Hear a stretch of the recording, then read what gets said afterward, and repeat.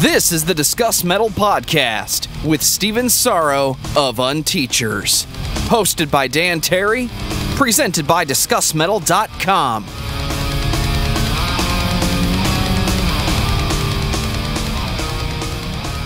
You could swap Anthrax out for Sepultura any day to be fine. Oh, I see. You've re-edited the four. I got you.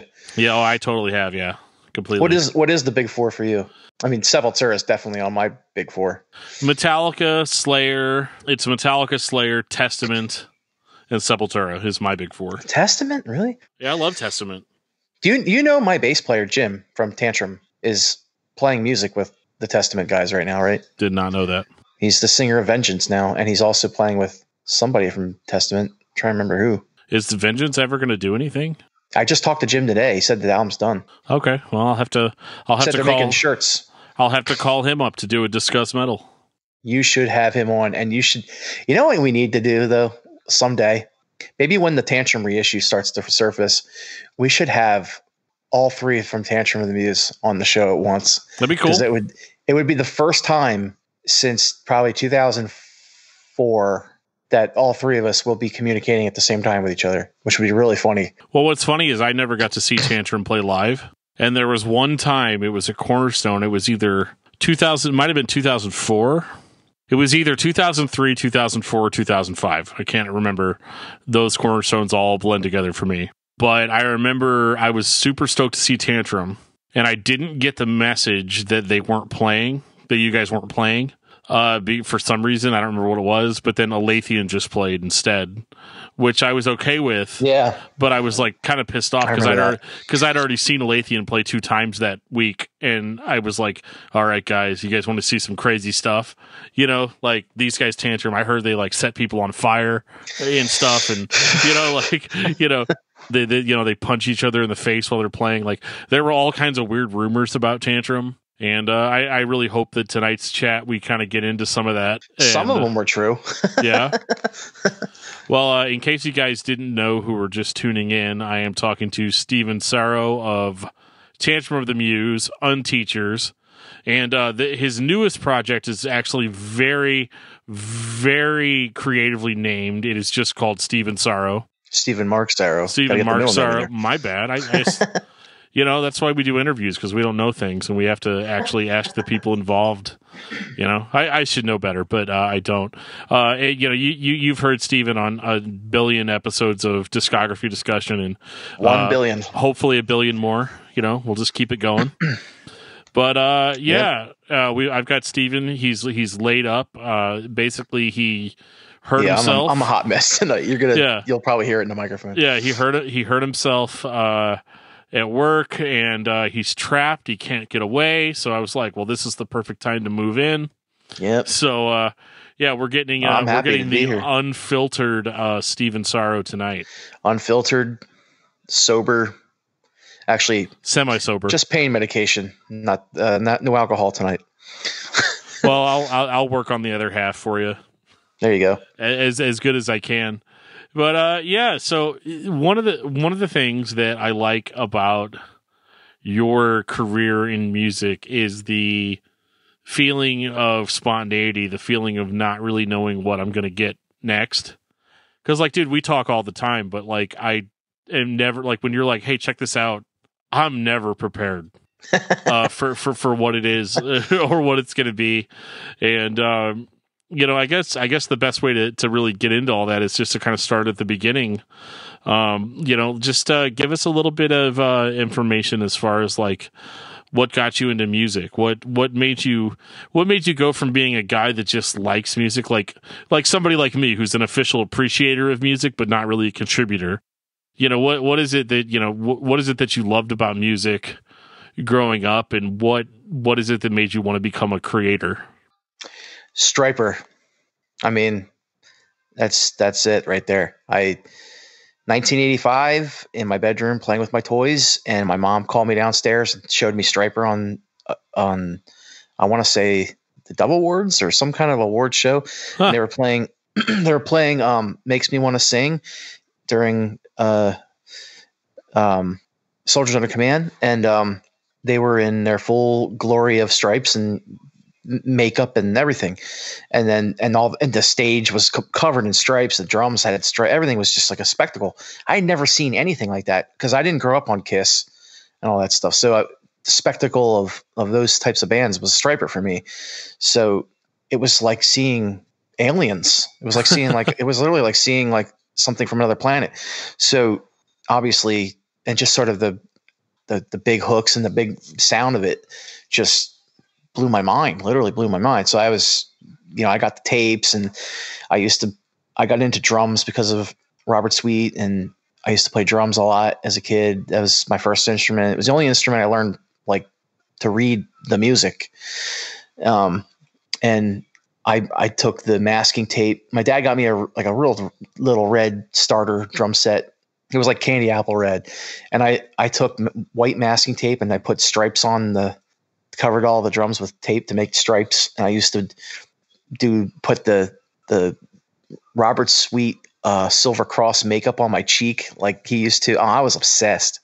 And I would play all their cassettes in the headphones. I'd play along. I learned how to hold time, hold a beat to Striper albums. And then from there, it would, I never really, I wanted to be a rock star in the way they were rock stars.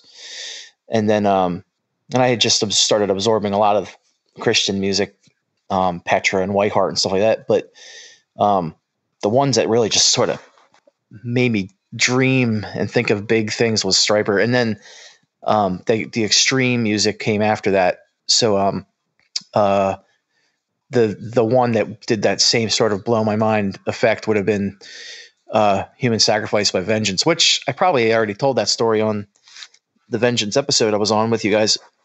But hearing Human Sacrifice for the first time just put me in another state of mind of what music can do to people's souls. And, and as you get older, you get into more different stuff, punk and hardcore, and Tooth and Nail Records came along, and just it developed from there. But, but as far as the first thing that made me want to do music and create music it started with Striper, 1985.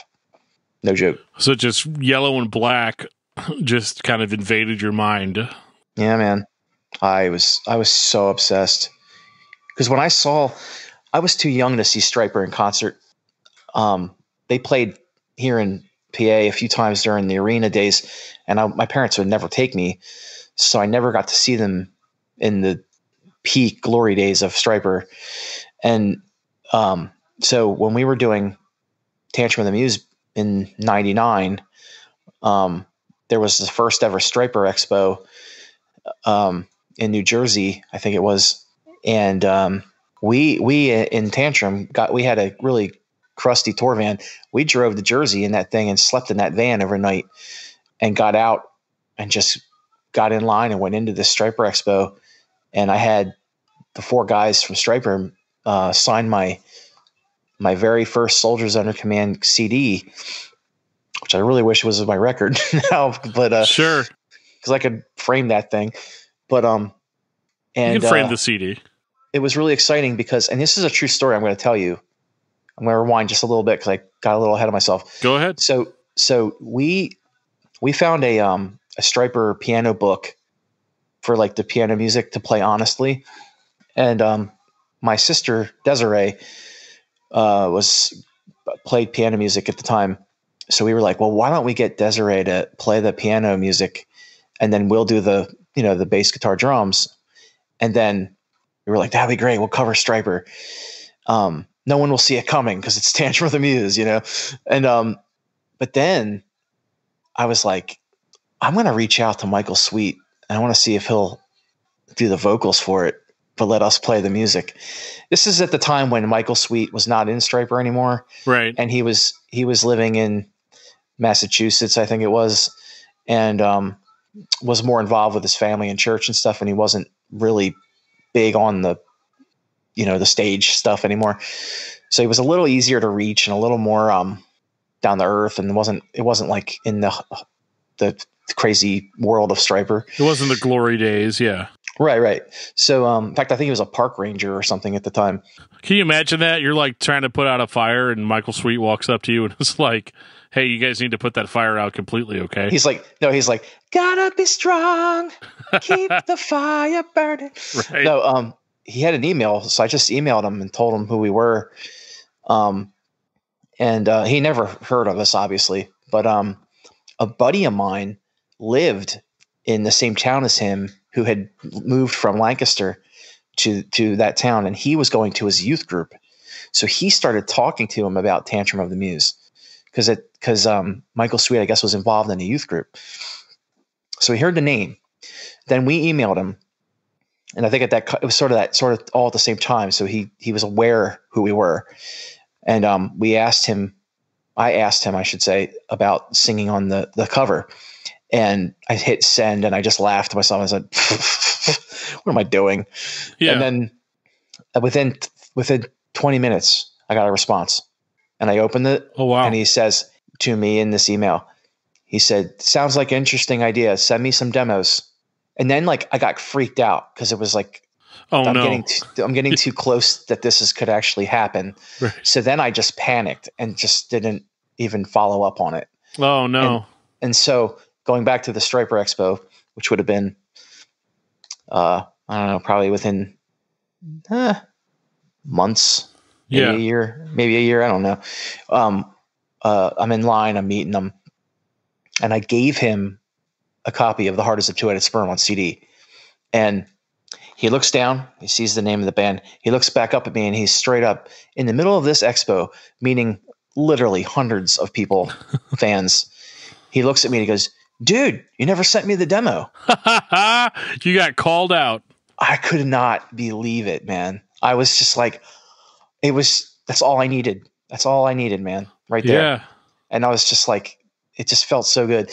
And then this is the first time they've been in a room together as Striper since they broke up, since the glory days. And they came together that night, kind of unrehearsed, and played a concert for the expo. And so, I'm high as a kite because of that experience. And then I go in to watch them play, and they kick into Rock the People from Against the Law. And Michael Sweet just hits the first note. And I'm not joking, man. I cried like a girl. True story. I just broke down. I couldn't believe I was seeing Striper finally after all those years. I was just tears were rolling down my face. I was so excited. I was singing every word. And me and Rick and Jim and some of our friends, we were all grabbing each other by the throats and just shaking each other out of excitement, going crazy. It was such a great experience. So yeah, my musical life was shaped by hearing them. And, to be in a band at the time and to get to full circle, come around to that was really one of my favorite memories. So, yeah. No, that's awesome. I mean, it's always fun to meet your heroes, It is. And when they're nice. For me, and you're going to laugh at me, but the first time I met Zayo, it was very much kind of the same deal for me, because I was always such a mega fan. And granted, they were never on the same level as Striper or a band that right. Actually had mainstream success. I don't know if a band like Zayo could ever have mainstream success, but it's really cool just to have that connection and just to know that people, the people that are in these bands are just people. They're not he remembered that straight up that's incredible when you think of a guy that has so much going on, especially in 2019, I mean, granted, that's not when you met him, but you know what I'm saying? All those years later, he's just it was months later, actually, I guess is what you're saying. But just the fact that he remembered it was within a year or something like that. Really cool. Still, because you got to think he probably had tons of messages from people and emails and stuff like that. And I mean, I'm sure he was still getting fan mail and still being treated like the star that he pretty much still was, just there was just a dry spell, I guess, because they weren't active. Right. But then they, but then they got back together shortly after that, and then they've had a whole other like resurgence. I would say a longer career since the glory days. I would say, yeah, stuff. because I mean, in my experience of 20 doing years. Yeah, in my experience of doing a metal podcast, I mean, anytime somebody mentions Stryper, there's a little bit of like reverence, like, oh yeah. Like they were a great band, and they still kind of are, like. Yeah, I mean, it always sickens me when people who came up on the same era of music, the LA metal scene or whatever, just love to hate on Stryper. And I always say, look, put the Christian lyrics aside and just look at it. It's undeniable that they were the best. I mean, yeah, and like honestly, I think that Stryper was one of the first bands, honestly, in that genre that was able to present the Christian message and it not be some like weird embarrassment. thing. Yeah, yeah, like it was like, dude, we're just as good as all of our contemporaries. Yeah, and to think that how many were also doing that, it was like nobody really. Yeah, I mean, there were eventually some. In different genres maybe that crossed over, but not in that genre. Yeah.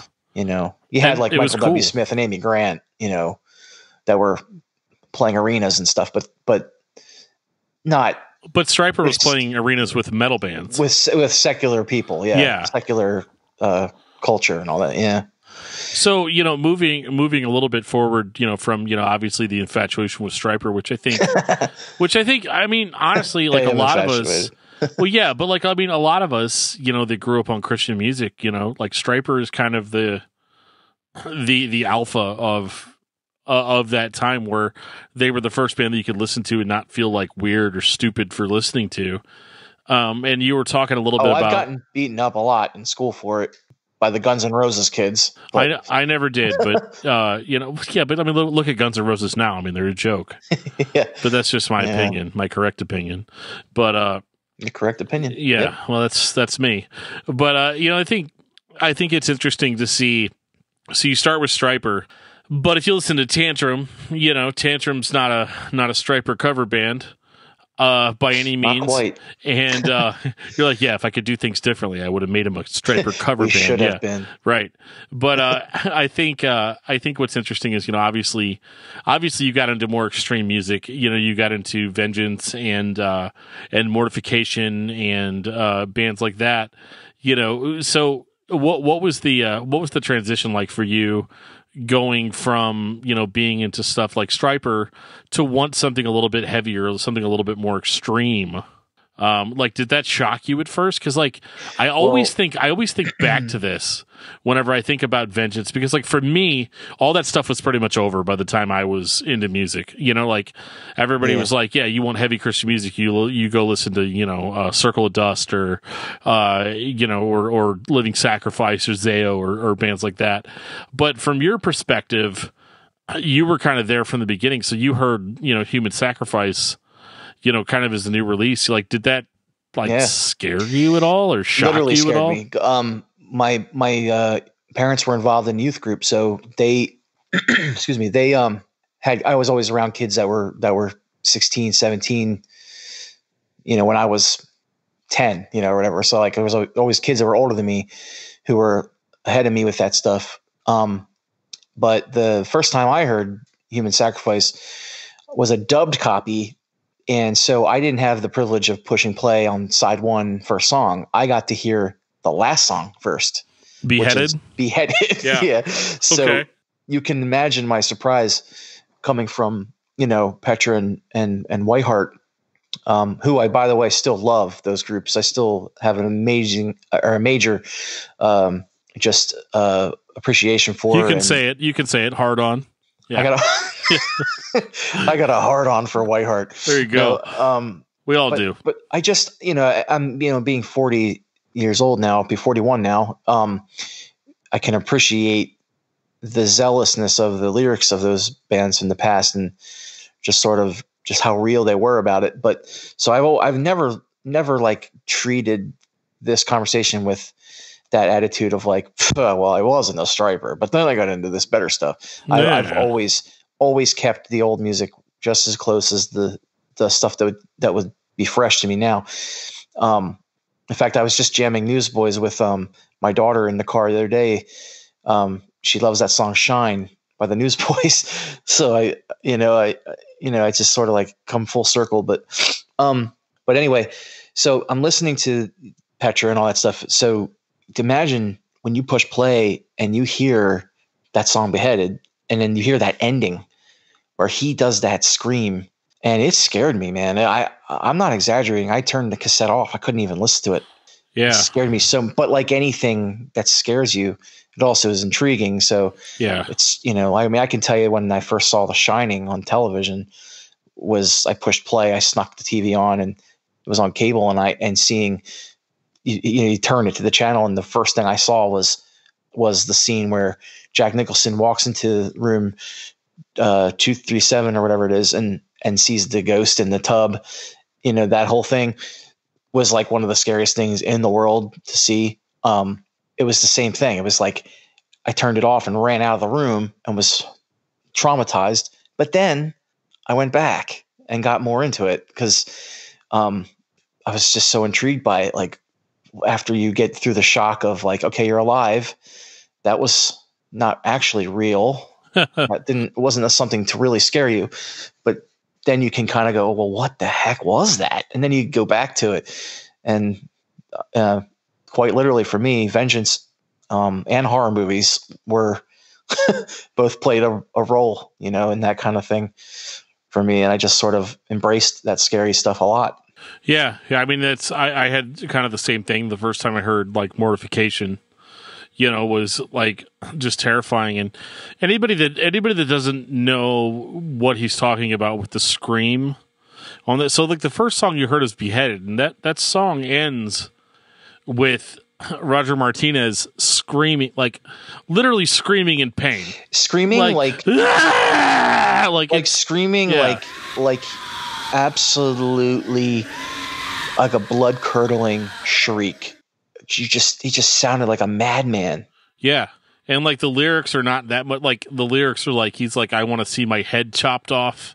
You can literally picture, like when you listen to his screech and you think about any like horror films where you see like a beheading or something, or like a guillotine come down on a head or something. It's like you're hearing that sound of that person's, their last reaction.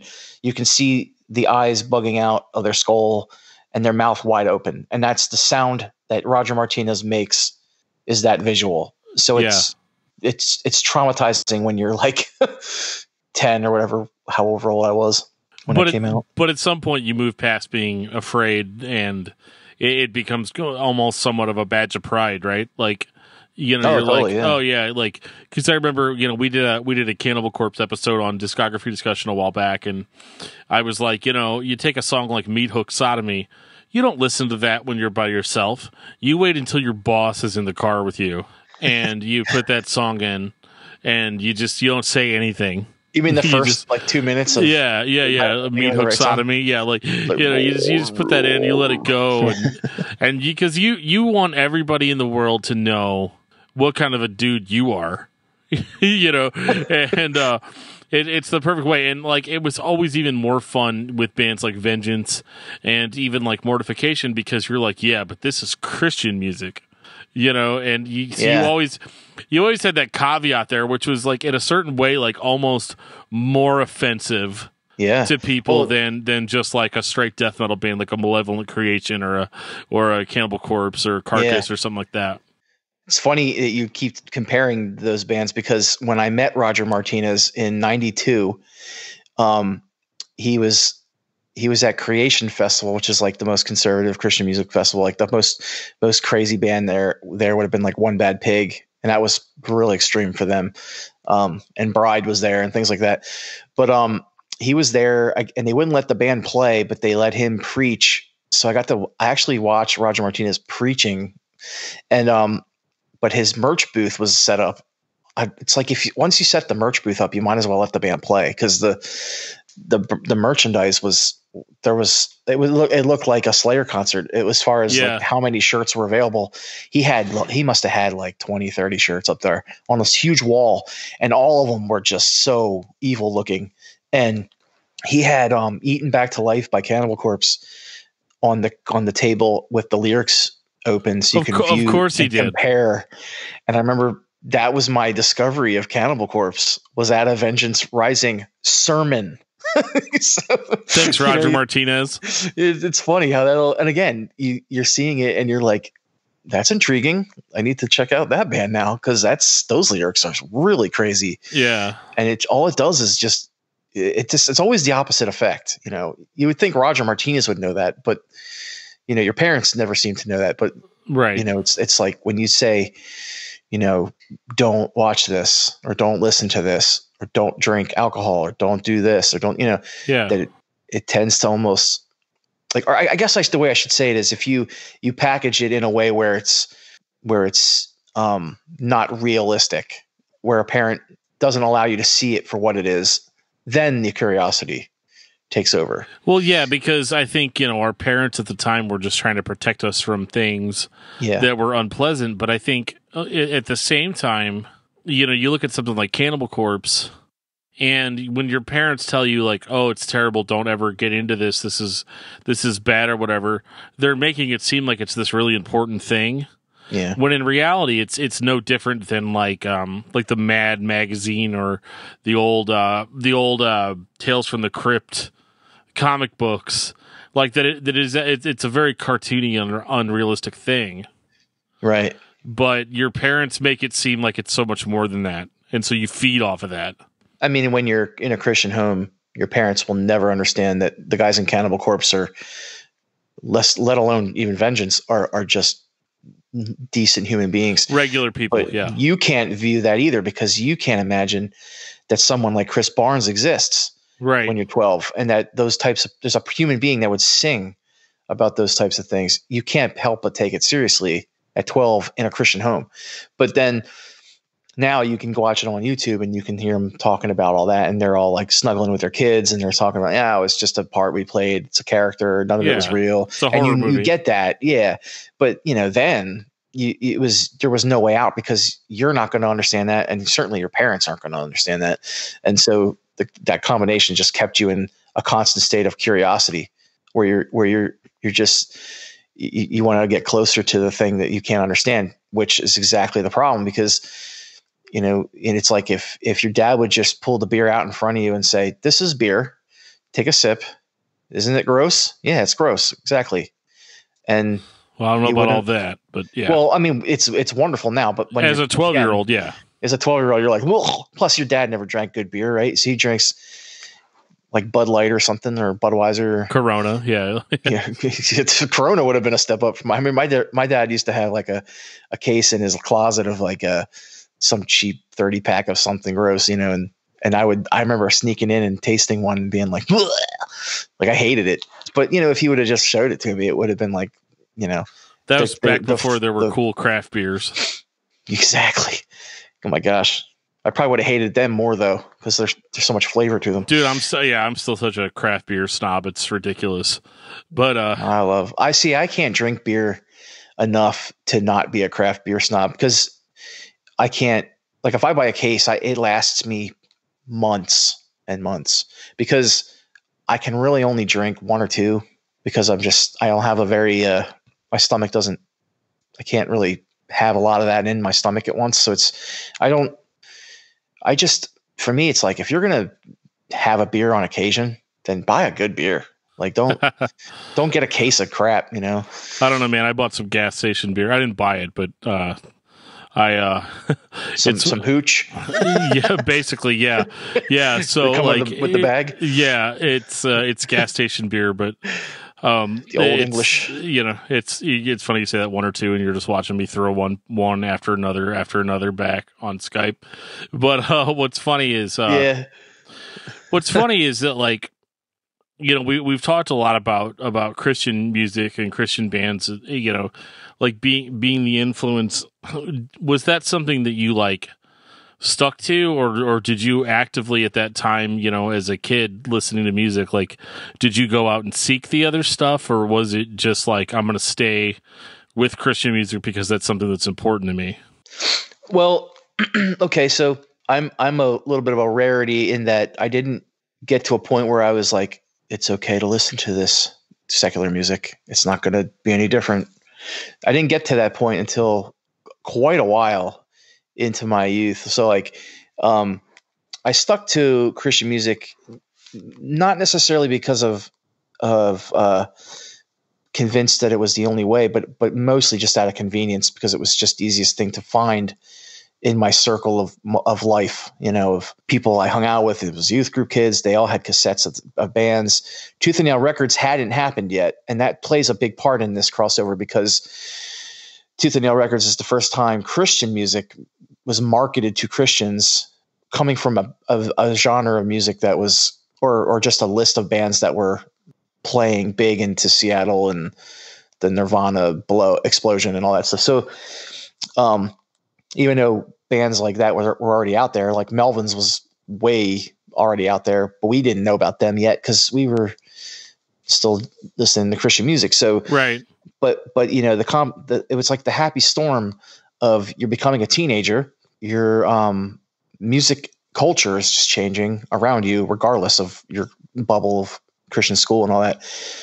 And just the natural,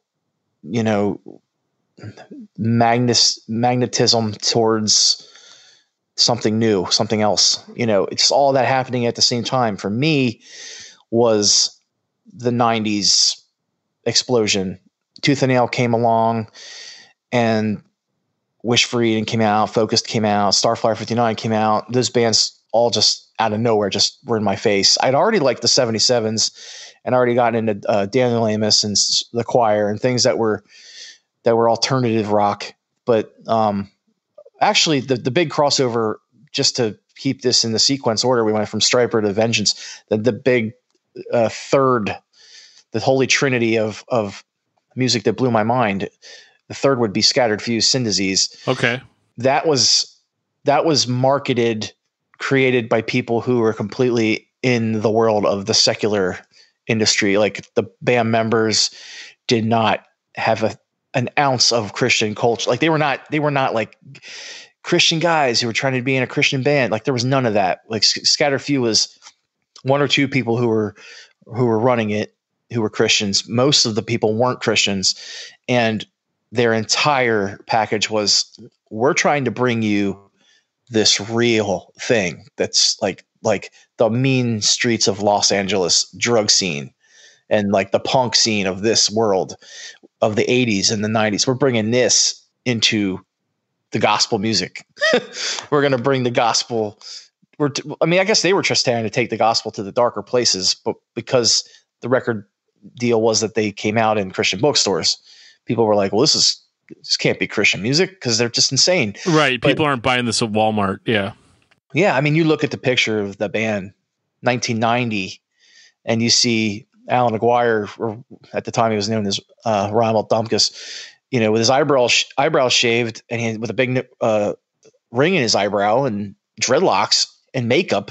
It was like Marilyn Manson level, like shock viewing of someone's look at the time. And it just blew my mind. Could not believe this. And their music was like Jane's Addiction and David Bowie and Bauhaus and all this stuff I didn't know anything about at the time. I mean, I knew a little bit about Bowie, but you know what I mean? Like, that was getting thrown into my face, like in this package that was just so intense. And then it's like, you're looking at the record label they're on. Well, who else is on that record label? Oh, a band called Poor Old Lou, a band called, or whatever, whoever was on that label. So it's like, and then you get into the 77s and all that sort of pre-Tooth and Nail, punk hardcore and alternative music. There was some, of that, like the Crucified would be another example. Yeah, a lot of that was like Intense Records, right? Intense Records, yeah, but see, Intense Records was a lot strict to the metal side. Like, there wasn't a lot of hardcore and punk from Intense, not till a little later, but like Mortal obviously would be an exception to the rule. 6 feet deep for the hardcore. 6 feet deep. Yeah. But that was after Tooth and Nail. Cause I mean, it was like right after Tooth and Nail, but like a year, but still like there was none of that yet. Like it was just like a real small handful. It was Crucified. It was Scatterfew. It was this band called, The Lead. There was like a few of these bands that you saw that, but not enough that it took over for you. You know, Scatterfew blew my mind, and then I just went seeking it. But then, fast forward another year or two, 93, then Tooth and Nail comes out. Now you're getting Helmet. Now you're getting the hardcore and the punk stuff like full blast. Now you're getting Fugazi and Jawbox type of music in your face. You and got still, like Focused and and then you get the recommended if you likes. You get the pamphlet in the mail and it says recommended if you like. And then you see those bands listed. And now you're 14 or let's see. I was 16 in 94 actually. So yeah, I'm almost pushing driving age at this point.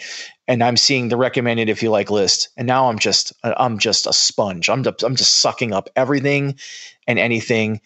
And I'm going like just full blast into the recommended if you like list. So now I'm being introduced to bands like Mr. Bungle because of bands like Don't Know, and Primus because of bands like Don't Know.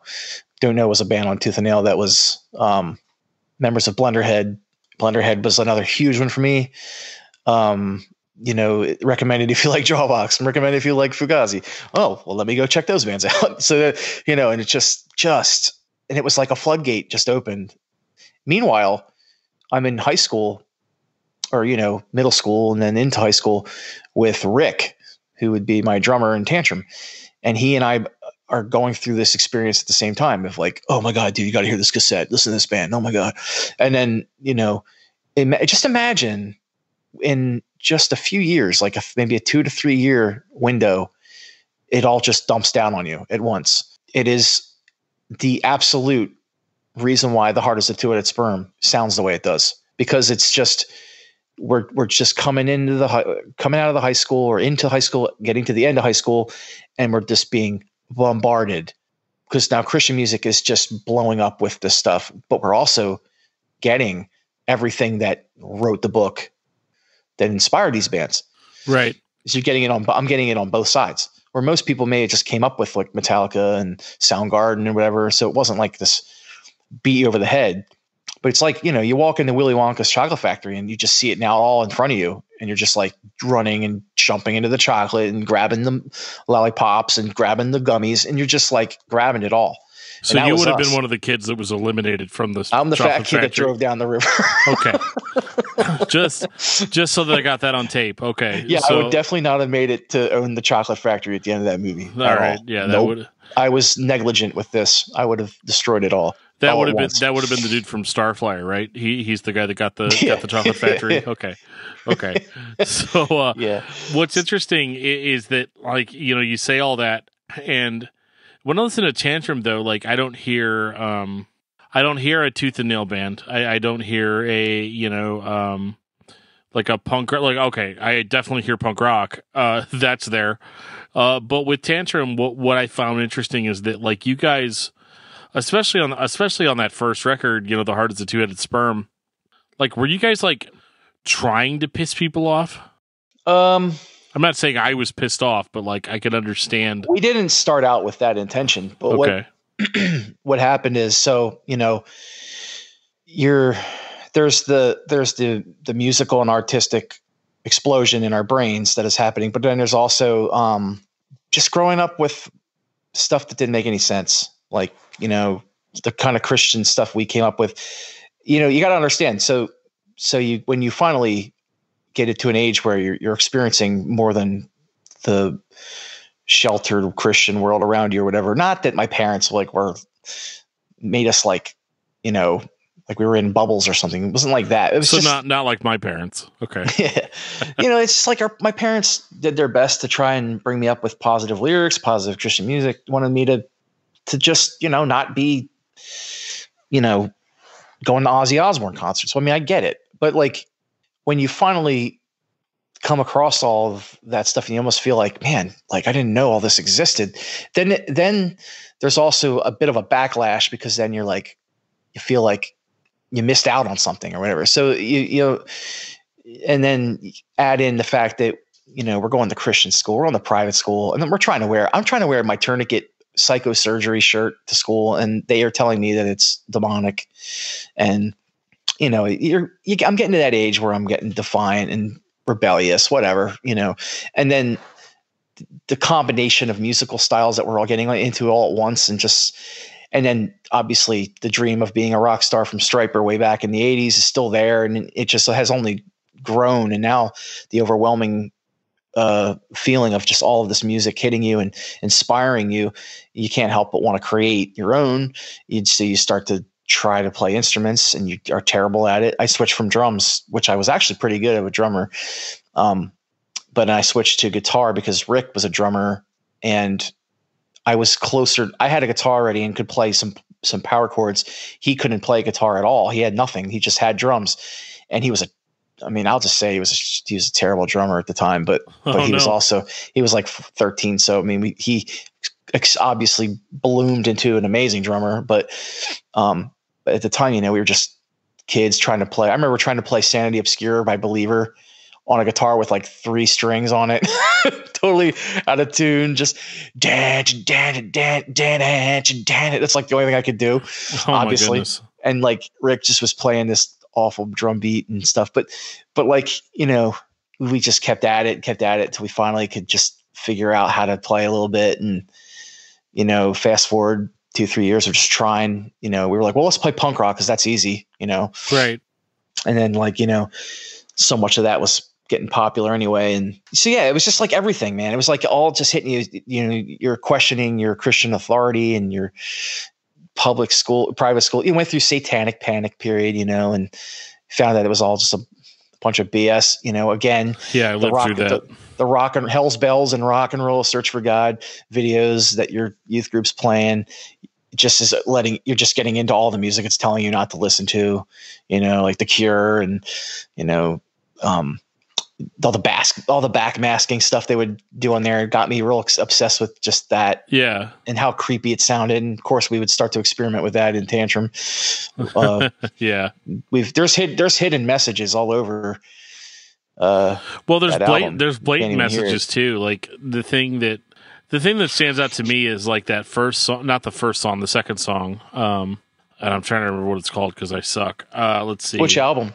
Oh, Two-Headed Sperm. Yeah, I was referring to modern music when I said the backmasking. Yeah, but we didn't do anything like that on. We do have some backmasking on the first sound, but it's just like one. It's a sound of feedback and a bass guitar going backwards, but it's not like messages or anything like that. Well, I'm talking about specifically the Devil's House of Techno and the sound clips on that. Like the samples, yeah. Oh my goodness! Like and.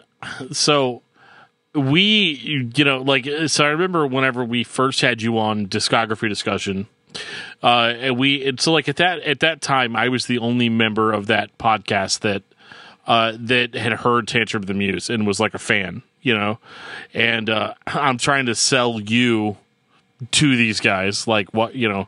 Why are we having this guy on? Who is he? What band has he been Tough in? sell, you know? Man. Yeah. Well, you know, I got my way. I always do, right? But like, I remember showing him that song, and I remember Jeff, after hearing like the opening sound clip, was like, "Yeah, I'm in. He sounds cool. Let's do it." You know what I mean? And so late in the game too. It's funny. That was like what, 2 years ago or something? Or? 3 years ago. It's been a minute. Yeah. But what was funny is. Like Tantrum always went places that I feel like other Christian bands didn't go. You know, like when you're like, they're looking for a great place to go on a date. How about a weenie roast? Like, and I remember just being like, you know, and you and I had only been talking for a little while, you know, before that. But I was like, no, I mean, I was like, it seems very much in his personality, you know, to throw something like that out there. And then, you know, he's like, and then they get to the point where it's like, you make me feel like a kid in the back of a car. And then you have the entire song. And then there's a point in the song where you say, like, now that we're married, like, I'll devote my lusting to you. And then you do this, like, disgusting, like, it just almost sounds like a fat guy, like, breathing heavily into the mic, and then it was a fat guy. Was it? Oh, okay, cool. It was yeah, a fat perfect. guy. Well, I wasn't exactly the thinnest kid in the I thought I heard myself in there a little bit. Yeah.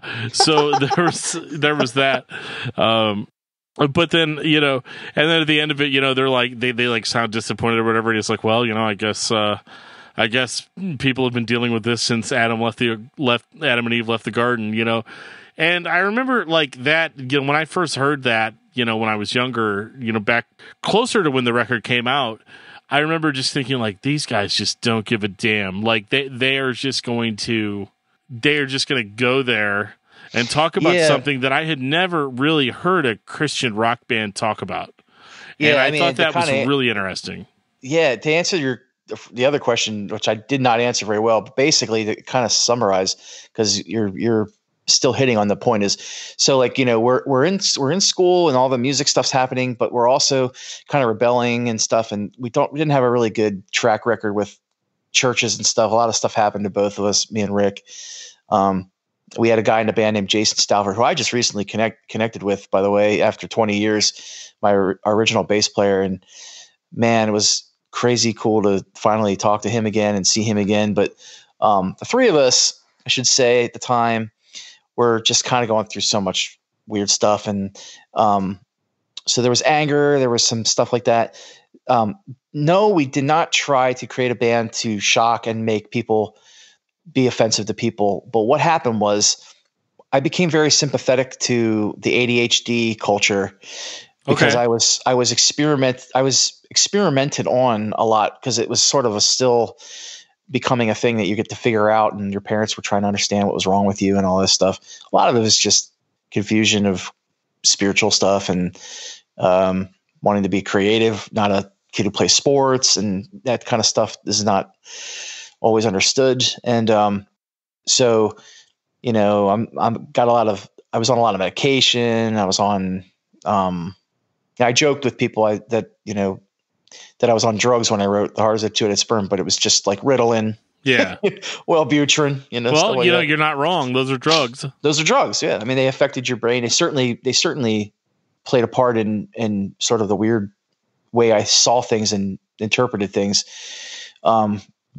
Just the album title and what that meant to me and why I would ever call it that, just stuff like that was coming from a ADHD kind of treatment issue. And so I was very sympathetic to that struggle and kids who didn't feel like they belonged and all that stuff. So it was a lot of just feeling like I needed to say some statement. And so, like, we all just felt musically, we had already discovered bands like Today's the Day and Neurosis and Melvins and things. So there was that coming into it, and it was just all of the musical bombshell mixed with the spiritual confusion, and the sort of just trying to understand what it means to be kind of like a teenager, and there's things that are happening that are bigger than just our Christian bubble.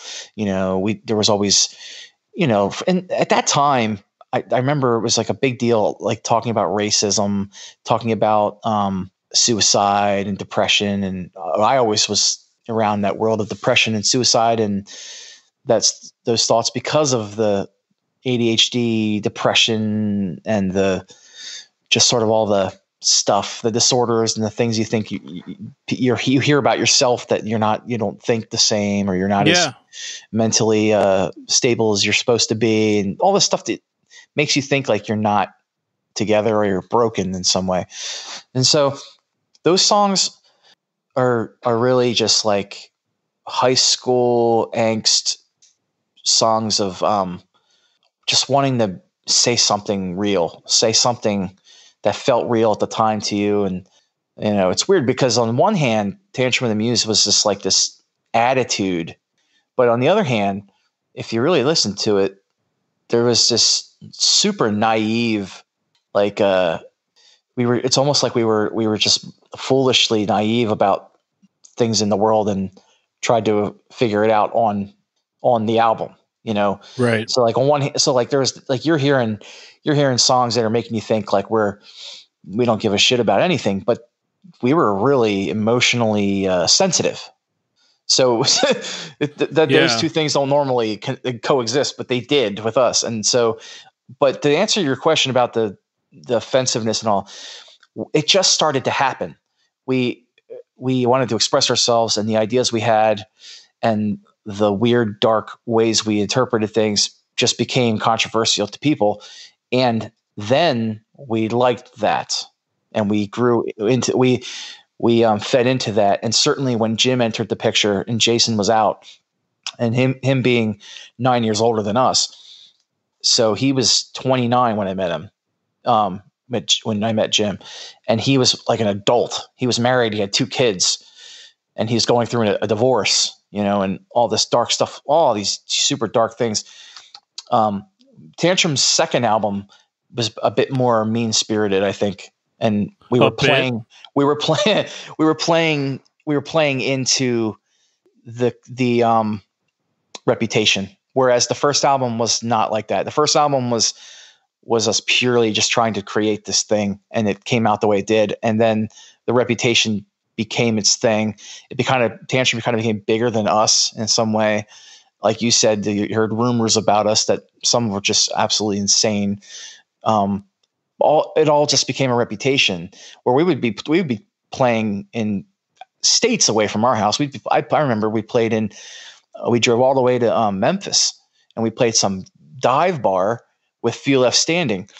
And Arthur from Living Sacrifice showed up because he was in Esocaris, or maybe he was still in that. I can't remember when they broke up, but it was from that band. He was most known from that band. He had just joined Living Sacrifice, but he's standing there, and he comes out to the show because he's hearing stuff about us.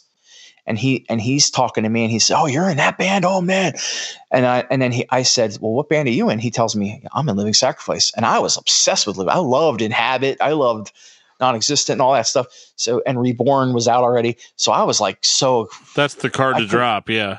I couldn't believe that someone from Living Sacrifice was there at the show I was playing. So it was just like this, you know what I mean? It was just like we were a reputation that was spread across the country before we even got to those places, you know, and so that reputation just fueled us and made us more mean spirited. And we kind of liked playing like the villain role of, we wanted to be a dangerous band, and right. in a Christian scene, how dangerous can you really be? Reality being, we were actually one of the safest bands. We had a big mouth, but we weren't doing some of the things that some of the innocent bands were doing. But theologically, it was no, backed up with something. Yeah, right. Well, the scene the scene in the hotel for Tantrum and the Muse was, we were sitting around, probably having a beer or two once in a while, because we were of age. We were old enough. We weren't like underage. Sure. and watching stupid movies or something. We were at Cornerstone Festival. We were selling our albums, and parents were bringing the CDs back to our tables and demanding the money back, while their kids stood there with their heads down, embarrassed. And we were having these conversations with parents, like, this is what we mean by this or that or whatever. And it was just sort of a weird, like I said, emotionally sensitive, but also mean-spirited in places. And so when parents would confront us, we would be the emotionally sensitive, but what they were looking at was not that. So meanwhile, we're the band that's causing all the trouble, apparently. But we go back to our hotel at Cornerstone Festival, and the main stage gospel CCM selling band that's making thousands and thousands of dollars, and all of the parents are ecstatic that their kids listen to, were going back to the hotels, and they were trying to have sex with our friends. So that's the reality. We were a reputation, and we were up front and playing a villainous role, I guess, or the bad guys, or the troublemakers of Christian music. But we were probably the most behaved band you'd meet.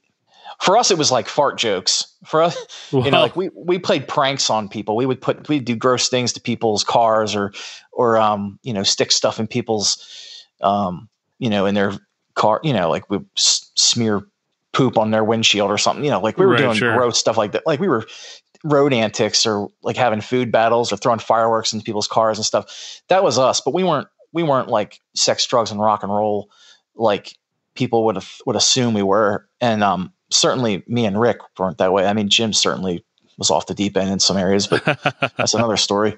Let him tell that one. Well, I think what was, some of the rumors that I heard, and this is just me being like a scene kid, at that time, and hearing that like people were afraid to tour with Tantrum and the Muse because, they at one point they like poured gasoline on somebody and set somebody on fire. Did that really happen? I mean, like, I got you now, man. You can't get away. You got to tell me, like, did this happen? Well, no, we would never do that to anybody. Okay. What we did it to a pig head and put it on our album cover. I guess that might have got sent down the cover of the album is a flaming pig head. But like, I want to say I heard that before the second album came out. And so I remember like seeing the album cover and being like, well, of course, like. Okay. So here's my recollection of that, because I heard that same rumor. And what's the funny thing is, so I'm walking around at Cornerstone in the dark. This is the summer of 2000. This is the summer we were going to go on tour with Under Oath, Narcissus, and Feel Left Standing under the banner of the 40 Days of Disaster, which was more like 60 to 70 days of disaster. I have tons of tour posters of this, by the way. If anybody wants a poster from that tour, let me know, because I have a bunch of them. Hey, Steven, I want a poster from that tour. It's the Take Hold Records promotional tour poster with all 4 bands on it, and it has that little spot below where it says playing at, But anyway, so we were starting that tour. We all met up at Cornerstone. And we knew we were all going on tour together, but none of us knew each other yet. We knew Feel Left Standing first because we had played a year before in Alabama and gotten signed to Take Hold and played Take Hold Fest and we stayed with we got to stay with Aaron, the bass player of Feel Left Standing, him and his family, and just got super close with them. To this day, they're some of my favorite guys in the bands that we've I still talk to them on occasion through Facebook and on where I consider them still close. But then we met Narcissus on the way to Cornerstone that year. We played a show in Ohio as a pit stop on the way, and that's when we played with them. I'm sorry. No, we met Narcissus because they recorded their album, New Wave Techno Homicide. New Wave Techno Homicide, yeah. They recorded that at the exact same studio as us when we did Modern Music, but they did it. They came in like a few days after we finished. So we were walking out and they were walking in, and I met Narcissus there at that studio. I think we may have been the contact with that studio. That was Nick Rotundo, by the way, who passed away from a brain aneurysm or something a couple years ago, but he was a great guy. He recorded a lot of Boy Sets Fire. He recorded a ton of the Huntington albums. Just a lot of stuff like that. And he did Blast of the Rocket Man's The Monster Who Ate Jesus album. I was part of that session. It's a great album. Yeah, it's a wonderful album. And then so he did Modern Music. That's how we got into that studio. I'm kind of like jumping all over the place here, but anyway, so we met Narcissus through that, and then we were all label mates, so we were excited. So we played a show with them in Ohio. So now we've broken the ice with 2 of the 3. Now we did not get to talk to or meet Under Oath yet. We knew who they were. They had just put out Cries of the Past. It's like the big black metal album or whatever. It's great. And it was kind of like it was in the air that they were kind of like the bigger band of the 4. Clearly they were bigger than us. They were a rising star at that time. They were rising stars, and I think they thought that they were headlining that tour, though they were not. So I'm walking around Cornerstone after all this. This is the same summer, like a few days later, and we're all at Cornerstone. It's going to be like the beginning of the tour. all of our albums are coming out, and I'm walking around in the dark, and I see some guys walking ahead of me, and one of them trips and falls. Oh no. And I run up to them, like just natural instinct. Are you okay? Are you okay? Yeah, man. I'm cool. Oh man.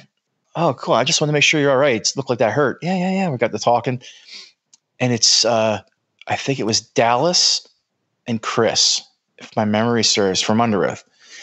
And we're talking. They don't even know who I am. I don't know who they are. We're just talking because I saw them trip and I was trying to help them. And then after a minute or they're just kind of shaking off the dust and being like, oh yeah, who are you here for? Blah blah blah. It just, someone introduced the other, and then we realized who we were, and then it was like, oh man, we're all going on tour together. Yeah. And we got all excited, and we're hitting it off, and we're having a great old time and laughing, and I think it was Dallas that said, we were so nervous about going on tour with you guys because we heard the craziest things. We heard that you guys like set somebody on fire, and another story we heard was that you had super glued somebody to another person. And I'm like standing there just like, what are they talking about? And what I think got misconstrued is the cover of the album was a pig head that was on fire. Somehow that got interpreted into we burned somebody else. I don't remember. Now the truth is we did to each other hurt ourselves. We did light fire bombs in the car and throw them at each other. Yeah. Like we would crumble up something light on fire and just throw it at the person driving, and they would fall on their lap and they'd be like, oh God, they're throwing the fire off of them real fast while they're driving. We're like thinking that's hysterical in the back, just dumb stuff like that. But that wasn't like dousing somebody in gasoline. I mean, what the hell did anybody think that was true? It's crazy. I mean, it's like the telephone game. I mean, I believed it pretty much. It's like, it wasn't as easy back then to, you could go online and listen to a podcast of somebody explaining like it. This conversation. you got to wait like 20 years. Yeah. But then the other thing with the super glue was because while we'd be driving, someone would take super glue, like that stuff that's real strong, like the nail glue. Yeah. And would take something and glue it to someone's neck. I think it was Jim had glued something to my neck or Rick's neck while we were driving. And it immediately bonds to your skin, and then you have to like pull it off. And it almost, I remember at one point someone pulled it and it like cut the skin a little bit and they were bleeding, but it was it was stupid stuff. It wasn't like what they thought we were. So they come to find out we're like super chill guys, and we're not these psychotic. I mean, but the reputation of Tantrum and Muse is hilarious. It's just hilarious. It was just like, we didn't have to do anything. Because we would do a few things and it would just get overblown. Then you'd do an album cover like the one we did. And then, and then the story of that got published on message boards of how we did that album cover. And I've gone public a few times to tell the stories. I think it's hysterical. And just, and then the album comes out, people see the art. People were writing to us saying, that's not real. Yo, it was real. Oh, it's very real. And we definitely set a pig's head on fire. We've got the pictures, lots of pictures to prove it. I guess it all at the same time just sort of happened. But no, we were super chill, I think, for the most part. The problems didn't come till later for us with things that would destroy this eventually. You guys were on Take Hold, right? That was that was both the albums on Take Hold. Did any of those rumors or anything ever get back to Take Hold? Were they like, you guys can't do this, or did they ever basically give you guys any trouble as far as like what I would interpret as a listener, like what your image was? Well, so we were originally put in the studio by a Sofa Records, which is a Philadelphia-based label that was putting out Pink Daffodils, Redeem, Speedy Delivery. Who else was on that label? Those were like, and 121. So that was like kind of like the main Philadelphia scene at the time. They had seen us play in '98. It was like literally our first show, and Jason started a spit spit bomb battle with the crowd, and the crowd spit all over the place. Yeah. There was literally spit everywhere. And the venue made us clean it up. We were like mopping the floor, like literally mopping the floor. You're like, this is why I signed up to be in a rock and roll band. Yeah. Right. We were already on our way with great reputations. We played with Crutch, which would become Alathian later, as you know. Yeah. But this is pre-Travis. This is like they were almost a hardcore band with a metal guitarist. Yeah, I think it was either you or Travis that gave me their original demo. I was very surprised. Yeah, I have it. I don't know if I gave it to you, but I have it. I think you did. Yeah. Yeah, I might have.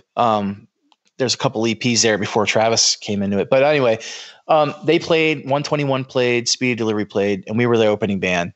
And we played maybe 5 songs or something. And we used to be called Ruckus. So it was like the first time we played live as Tantrum and the Muse.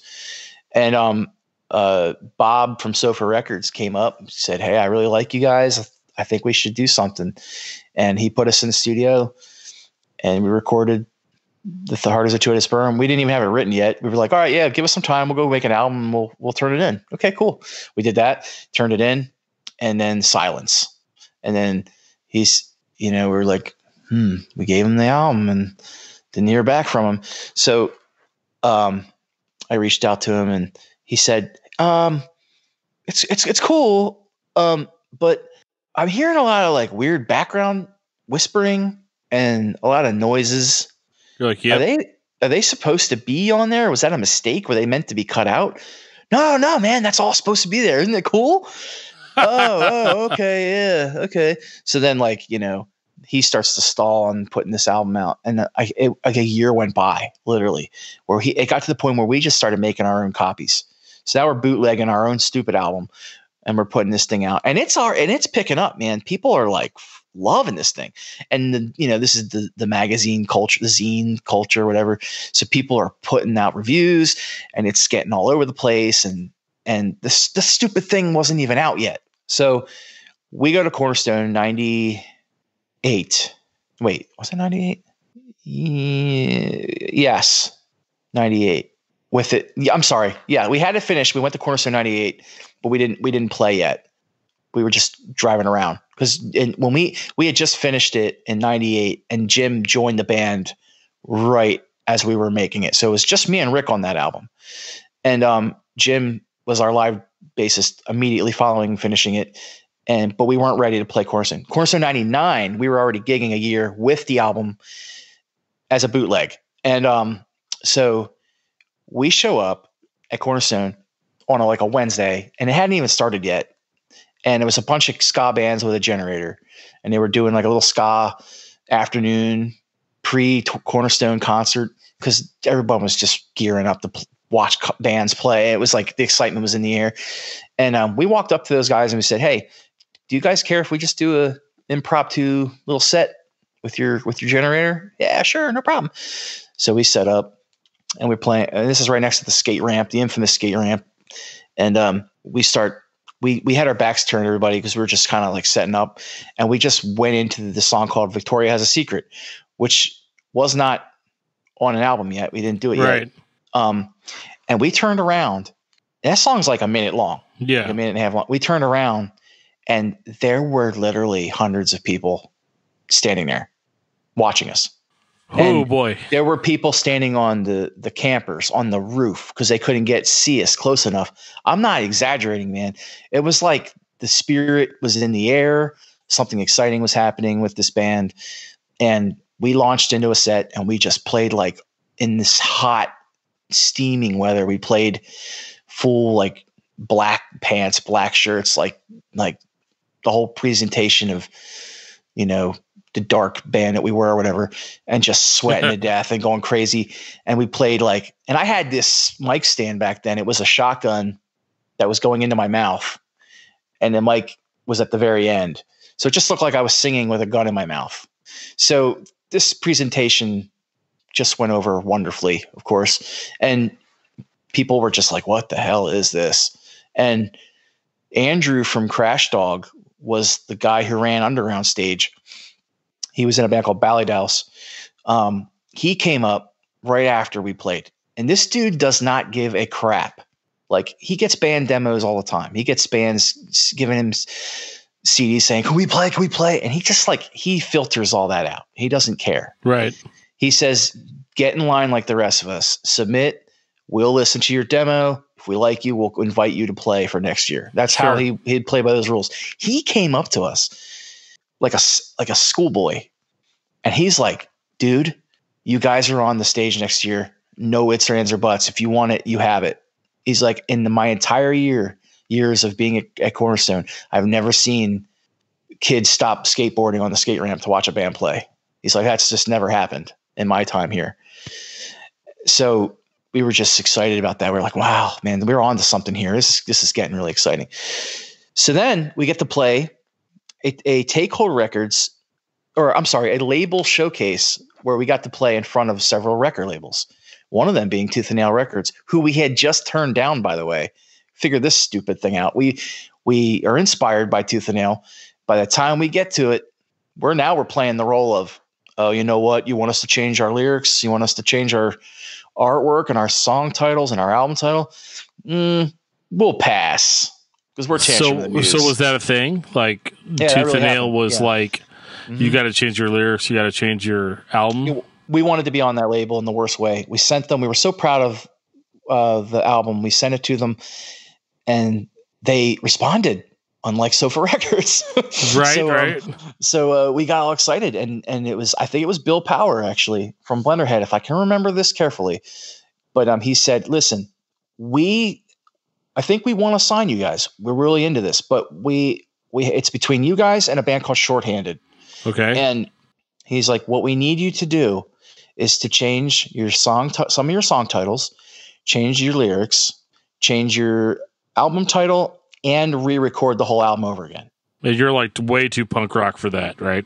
That's exactly it. We were way too punk rock, much to our own dismay, I think now, looking back.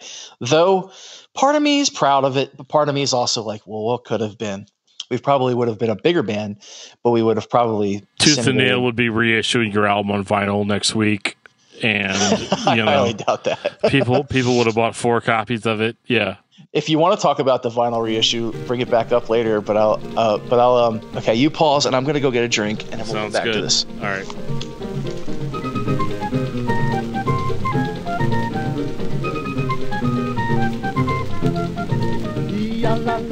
So they said, yeah, it's between you and Shorthanded, but we need you to change all this stuff. And we were like, no way, man. No, we're proud of what we did. We're Tantrum. You can't change our art, whatever. And Shorthanded has released albums on on Tooth and Nail. So you can see how that went.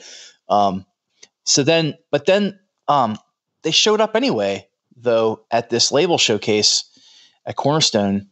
But we were looking at Take Hold by then, because Take Hold was looking to do something different and unique that was not happening at the time.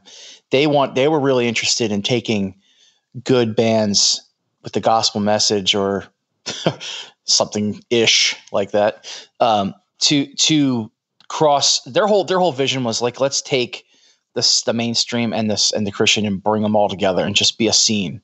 Right. And we loved that. That was like our bread and butter. Because at the time we were working on a split EP. Well, no, not at the time, but soon after when we signed, we were trying to do a split EP with Today's a Day. So to us, that kind of a label would make sense. So we spoke to them, and they seemed pretty interested, and they really liked the album, and they just wanted to see us live. So they came out. Tooth and Nail was there. I remember Jeff Suffering was there, and Matt Johnson from Blenderhead and Roadside were there with some of the Tooth and Nail people, and there were some other labels, some other independent stuff that was happening. And we started playing, and we were like, you know what? We're going to go all out. We're going to play. We were wearing like black long pants, black everything. We had these metal bracelets. They were like so ridiculous. And we were just like full blast, like in July, Illinois heat, just swelteringly hot, high 90s heat. We were just like pretending like there was no heat there. We were just going all crazy. full blast, and we were just all 100% into it. And then we get to the song on the Devil's House of Techno, where it stops and the bass goes boom, boom, boom, doom, ding, boom, doom, doom, doom, doom, doom, ding. You know that part? Yeah. Where so we, me and Rick are like dun dun dun, and we stop, and Jim's supposed to do his little bass thing. Well, we go dun dun dun, and it's just like silence, and we turn around, Jim's passed out on the ground, feedback and all, like his bass is like laying there just feedbacking, and he's on the ground, and we're like, oh no, what happened? So he's passed out on the ground. And then the thing about adrenaline is when you're so full, force adrenaline, and then you stop, then you realize how sick you really are. So we got really sick, and I grabbed a gallon of water that was sitting in direct sun all day. I opened it. I just started guzzling it, and it was hot water, and it just made me gag, and I started vomiting from the hot water. And the heat exhaustion. I just started like dry heaving, like, you know what I mean? And then by this point, everybody in the band was just full of heat exhaustion. It was really weird. It was a weird thing. The music, the gear is still like ringing in the field. People are like standing there like, what is going on? These paramedic people in their little golf cart come pulling up, and they make Jim get on the golf cart, and he runs away. Because he woke up by then. He bails and he hides.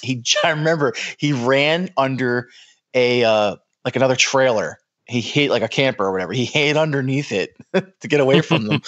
And me and Rick just succumbed to it. We're like, let's just go with these people. They're going to help us. And we got on this golf cart and drove away. And I remember the music, the gear was still feedbacking, and everyone was like cheering. And I remember someone was like, metal, like so dumb. And we're like waving like, yeah, thank you. And like totally just sick from the heat. And they took us in this ice cold, air conditioned, wonderful trailer. It was like their hospital trailer or whatever. Yeah. And me and Rick were laying there on cots, and they were feeding us saltines and ice cold water. And we were looking at each other, and from across, like we were on both, he was on one side, I was on the other. We're looking at each other, and we're just like giddy schoolboys. We're kind of like laughing under our breath, like, like, can you believe we're doing this? And we're like, so eventually they let us rest, and then we get out there and go get our gear that had been packed up by another band, thankfully. And we thought, well, we just blew that, like right. The labels just watched us pass out in the middle of our show. It's over. And dude, Take Hold loved it. They thought it was amazing. Yeah. And they signed us from that stupid show. And that same night, because we had suffered the heat exhaustion that day. And then we spent the rest of the day hanging out in Arby's because it was air conditioned. And I played a 2-hour set with Blaster on drums that night.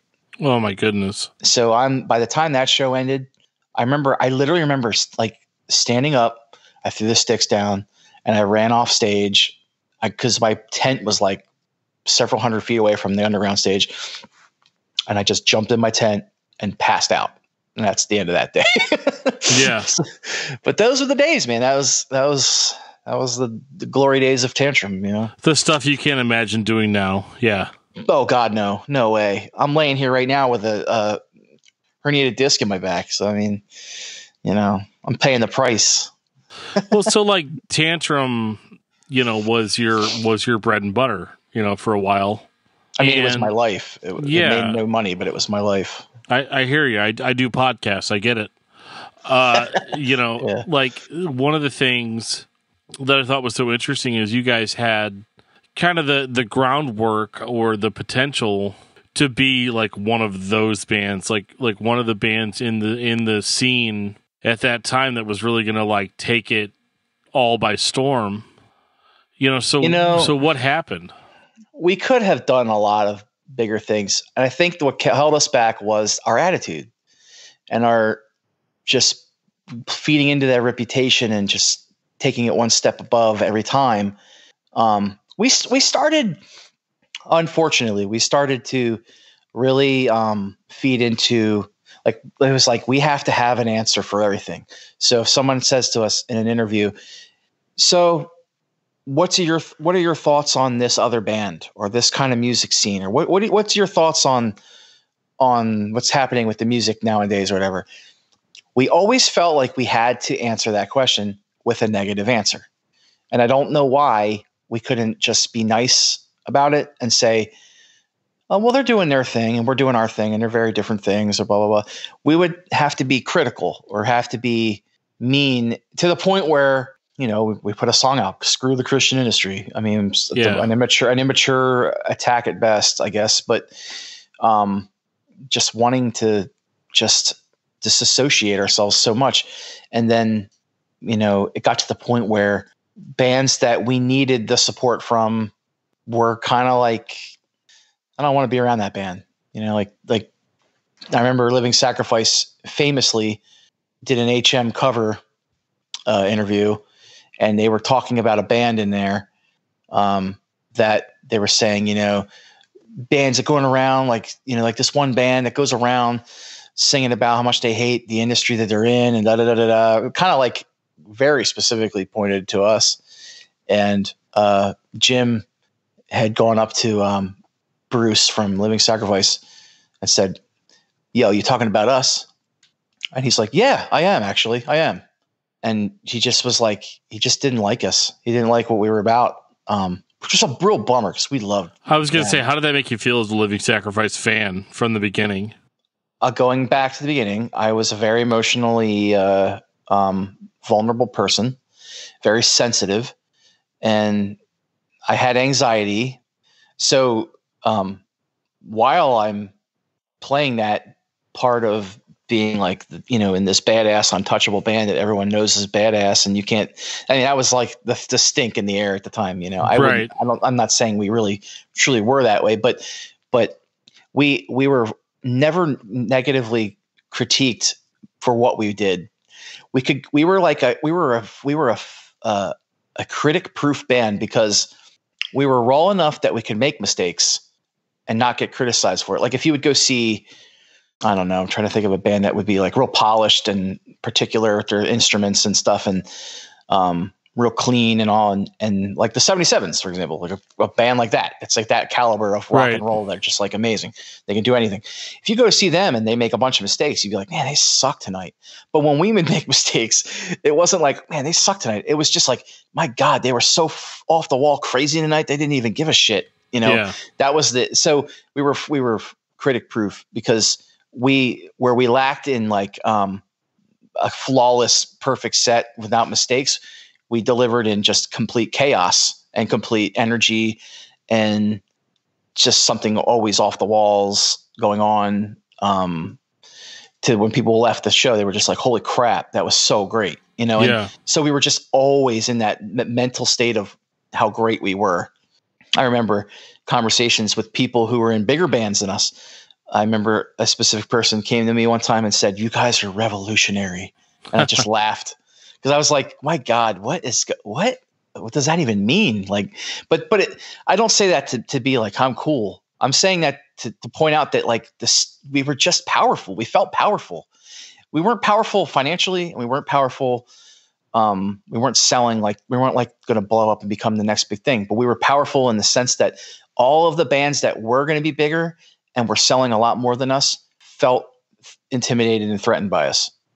I mean, to the point where they would go into interviews and say things in interviews that they just didn't like this thorn in their side, And going back to your question about Living Sacrifice, it bummed me out because specifically Living Sacrifice, I loved them and had a lot of respect for them. And the part of me that was still that Christian fan, or that not even a Christian fan, just a fan of them and a fan of music of that time before I was on stage with those bands, I felt it bummed me out. I took it personally because I was just sad because I was like, I want them to like us. I want to be accepted, but I want to be accepted in the way that we are, and more mature people who maybe understand business better and understand, Christian behavior better wouldn't grant us that. So we we were hurting ourselves in the process. It was a weird thing because it's like we felt so powerful in some ways, but yet we were alienating ourselves from people. When it came time where we needed help from people, they weren't ready to give it back. And then when it got to the label, it was like that. Then it's when it was really trouble, because we started to really feel like we were owed something from Takehold, and had a real bad attitude with Takehold. And looking back, I think that label did more than their share for us. But we made it really hard for them, man. There was times where Chad would say, look, man, like, you're the only band I put out this summer that I cannot put in Christian bookstores. They will not sell it. Right. Nobody's gonna buy an album that has a song on it called "Screw the Christian Music Industry" in a Christian bookstore. Yeah, which to us was great, but we're hurting the label. See, we're making these decisions out of artistic integrity, and meanwhile, the record label suffering for it, and they're the ones paying the bill. And and I remember having a meeting while we were in the studio, and he asked us to not do certain things on the album, and not to do that, not to do this, and we did it anyway because we're just like, we're doing our record the way we want to do it. Well, and then he put it out gracefully. He put it out, but then he started feeling like we didn't care about what they were doing for us, which is fair, very fair. Right. And it was that met with also the issue of, we have a person in the band who's a much older person than us, who is behind our backs talking to another person who's older. In other words, Jim was very good at talking business with other people who would do business. Rick and I were like the two young kids. Rick and I were the artistic weirdos of Tantrum. Right. Jim was the old school metalhead who had an education, had a college degree, and was very, very good at talking, like making you believe whatever. He was a good salesman. So I think what happened was he got the record label to sort of take his side against Rick and I. And so Chad lost trust in Rick and myself because he started to believe that Jim was the powerhouse of Tantrum. Right. He was saying one thing and it didn't match up to what you were saying. Yeah. Like Jim was basically setting up. There was a lot of animosity between the band at this point. And so Jim was telling a lot of people who we needed them to know the truth, things that were not true. He needed, like, so he was telling the label that he was writing the songs and he was teaching me how to sing, and he was the one that taught me how to do the screaming and singing back and forth and all that, like all of this bullshit, just like total lies. And because Jim and I are good friends to this day, and so I'm not saying this to bash him. I'm saying this that at the time there was a bit of a power play between the guys in the band. There was a lot of competition between each of us. I think a lot of it for Jim was that he was a great bass player, but he was not, like, nobody was bringing a full Tantrum song to the table but me. Like, Rick would write his drum parts, Jim would write his bass parts, but nobody brought a full Tantrum song written but me. So there was an issue there with Jim and I, where there was tension. And Jim had the upper hand as a salesman and as a person with age, credibility, and was able to convince people of things that weren't really happening. And so I'm not saying that to bash Jim, because this is the past and we've all been through this. No, I get it. Like he was the face. He started to side. Plant seeds that were really sabotaging the band. And I mean, we were famously on that tour. Anyone who was at the shows, anybody who was touring with us, and will vouch for this, that we were at the point where we were fist fights. So there was just massive fighting, and none of us were talking. We were showing up to shows and we were playing like four songs because we just didn't want to be there. And we were also feeling like we were being mistreated. Jim wanted to be taken more seriously. He thought that Rick and I were doing things to make us be not taken seriously. There was almost like the parent to the kid vibe a little bit happening. And then, all of us were feeling Like we were a part of a package tour from a record label that had equally put out new albums from all 4 bands.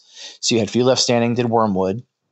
You had us doing Modern Music. You had Narcissist doing New Wave Techno Homicide, and you had Under Oath doing Cries of the Past. And they all came out at the same time. Yeah. And so we were all there promoting our albums together as a team. And that is how that tour was booked. The kids were really turning out for Under Oath. The kids were turning out for, mostly Under Oath. The rest of us kind of felt like we were all on the same level. I think Feel Us Standing had a little bit of an extra fan base going on a little bit, but Tantrum clearly was the one weird, like, thorn in the side of all the others. So there was always this reputation of, well, Tantrum's the opening band. And I remember we played for, I forgot their name. The Bakers, Tammy Faye Baker and Jim Baker, their son, Jay Baker. He had a venue in, I want to say Atlanta or somewhere. Where was that from? Somewhere in the South. Anyway, he had a venue and we played, and we got there and we found out that we were the opening band, and then there were some local bands, and then the rest of the tour. And we were pissed, like beyond words, because we were like, not only are you just throwing us in the beginning of your show, but then you're bringing local bands in that aren't even on the tour package. So that would be like you going to see, this is not like to compare us to the Big Four, but let's just say you're going to see the Big Four. All right. And Anthrax opens, and then some local bands play, and then the rest of the tour, or Megadeth or whatever, the two that seem to be the least popular. You know what I mean? You're booked as a tour, and you're getting separated. So that was a bad deal for us. And we were extremely angry, and we told Jay Baker we weren't going to play his venue. And wow. And then they talked, he said he got all upset and was like, well, if you're not going to play, then we'll try and get you paid anyway, since you showed up. And then immediately the naive, immediately the emotionally vulnerable, sensitive part of me comes out, and I'm going, oh, no, we'll play. So we got up there, we played like 15 minutes. And, that's how the tour started to become. It just became just a disaster. 40 days of disaster. Oh, man. Well, something I wanted to throw in there was, so at some point in the future, obviously Tooth and Nail kind of bought Take Hold Records. Yeah. Were you guys any part of that, or was that ever like a discussion on if Tooth and Nail would ever be like distributing your stuff, or did they pick what bands they were going to keep? Because I know like Under Oath was at that time they were required, from Take Hold, and I was always wondering, I was like, well, where does Tantrum fit into that? Yeah, we were all offered to sign over. Of course, with us, there was always wait, hold on a second. Let's make sure we get this correct. Right. At the time, it wasn't pursued as heavily the second time by either side. And the reason for that is because by the time that happened, which is 2002, I was living in Florida with Jim, who had now gone through a nasty divorce and was living in Florida with a psychotic woman, and was just in a horrible place. And Rick had left the band, and he had now been the full-time drummer for the Huntingtons. So at this point, it was just you and Jim? Yeah, this is 2002. So like all that stuff I was talking about before, that was 2000. Okay. And then 2001, there was a whole lot of playing shows and doing some trips, short week, like Weekend Warrior type tours. We had not gone into a national tour anymore at that point. And then, so we kind of just stayed busy and stuff. We tried to, I think I was starting to write some new songs and all that. And then, 2002, we played 2001 at Cornerstone.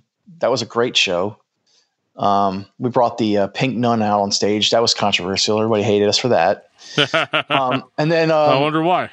Well, because, remember Porn Free Youth? Yeah. They were going to do a speech after our show, and they thought that we, in bad taste, brought the Pink Nun out, who did her poems about STDs. they thought that was like mocking porn-free youth. Ugh. It didn't help that we were taking their stickers and we were cutting them so that they would say free youth porn. Yeah. And we were sticking them all over the place. We were just jerks. You we were being dicks. Jerks. Yeah, sure. Yeah. I get it. And that's the stuff I wouldn't, say, oh, yeah, that was just okay. That was, but so we played Cornerstone 2001. That was like, it went over really well because it was a high energy sort of a great fun show. And then, Jim was in Florida by this point and we kind of met up there and just winged it basically. And we weren't really a team anymore. And then like throughout 2001 and 2002, we just sort of disintegrated. Rick had gotten an invitation by the Huntingtons and he was like doing like Europe tours and so like all this big stuff with them. He did a record with them. And, I went into a massive depression because I was so bummed about the band situation. I knew I would never be able to replace Rick, which is true. I never ever was able to. Sure. And then I went to Florida in hopes to rekindle the band with Jim and find somebody in Florida. I thought, well, let's get out of Lancaster. Let's get out of this kind of like no man's land of musicians and go to a place that's got a much more vibrant musical scene. And so we did that and that failed miserably. And I remember sitting at Jim's house and getting a phone call from Chad who had said, guys, I just want to tell you, I'm selling out the label to Tooth and Nail. They're going to buy me out of my debt. And yeah, because he was massively in debt at the time. Yeah. And he said, what is your plan? What's the deal? We're going to try and take hold into Tooth and Nail. There's stuff we need to talk about that, blah, blah, blah. And I just flat out said to him, dude, we don't even have a drummer right now. So do what you have to do. And he let us out of our contract one record early and the rest was history. And then Under Oath became rock stars. They absolutely did. Yeah. Mm-hmm. It's always interesting because I always wondered how that worked because I always felt like had Tantrum been a Tooth and Nail band, this might be a different conversation. Like I may have had to go through a publicist to talk to you, and well, you would have had to go through a publicist to play the music, right? Talking for sure, to me would have been fine, but we wouldn't own the rights, and that's one reason why I'm happy we didn't sign because I'm glad we have, I own the rights to the music and I can do whatever I want with it, and I wouldn't be able to do that. Bands like Me Without You and, Norma Jean or whatever's on that label now, Zayo, of course. They have to pay all kinds of crazy fees to get their music to do anything. I know. I just recently commented on a post. Somebody was playing the Splinter Shards vinyl, and I was like, man, I really wish I had that vinyl. And then Jeff from Zayo was like, well, we'll try to get it to where it's easier for you guys to get, and it's just rough, but yeah. The reason for that is law, licensing, and publishing issues. Because, Tooth and Nail Records, I don't know what the deal is. I don't know. There's reasons, and I don't know what they are because I literally just don't know. But they are sitting on a gold mine if they would just take everything from their catalog and do small runs of vinyl. Totally. We saw this with the Starflyer Gold reissue.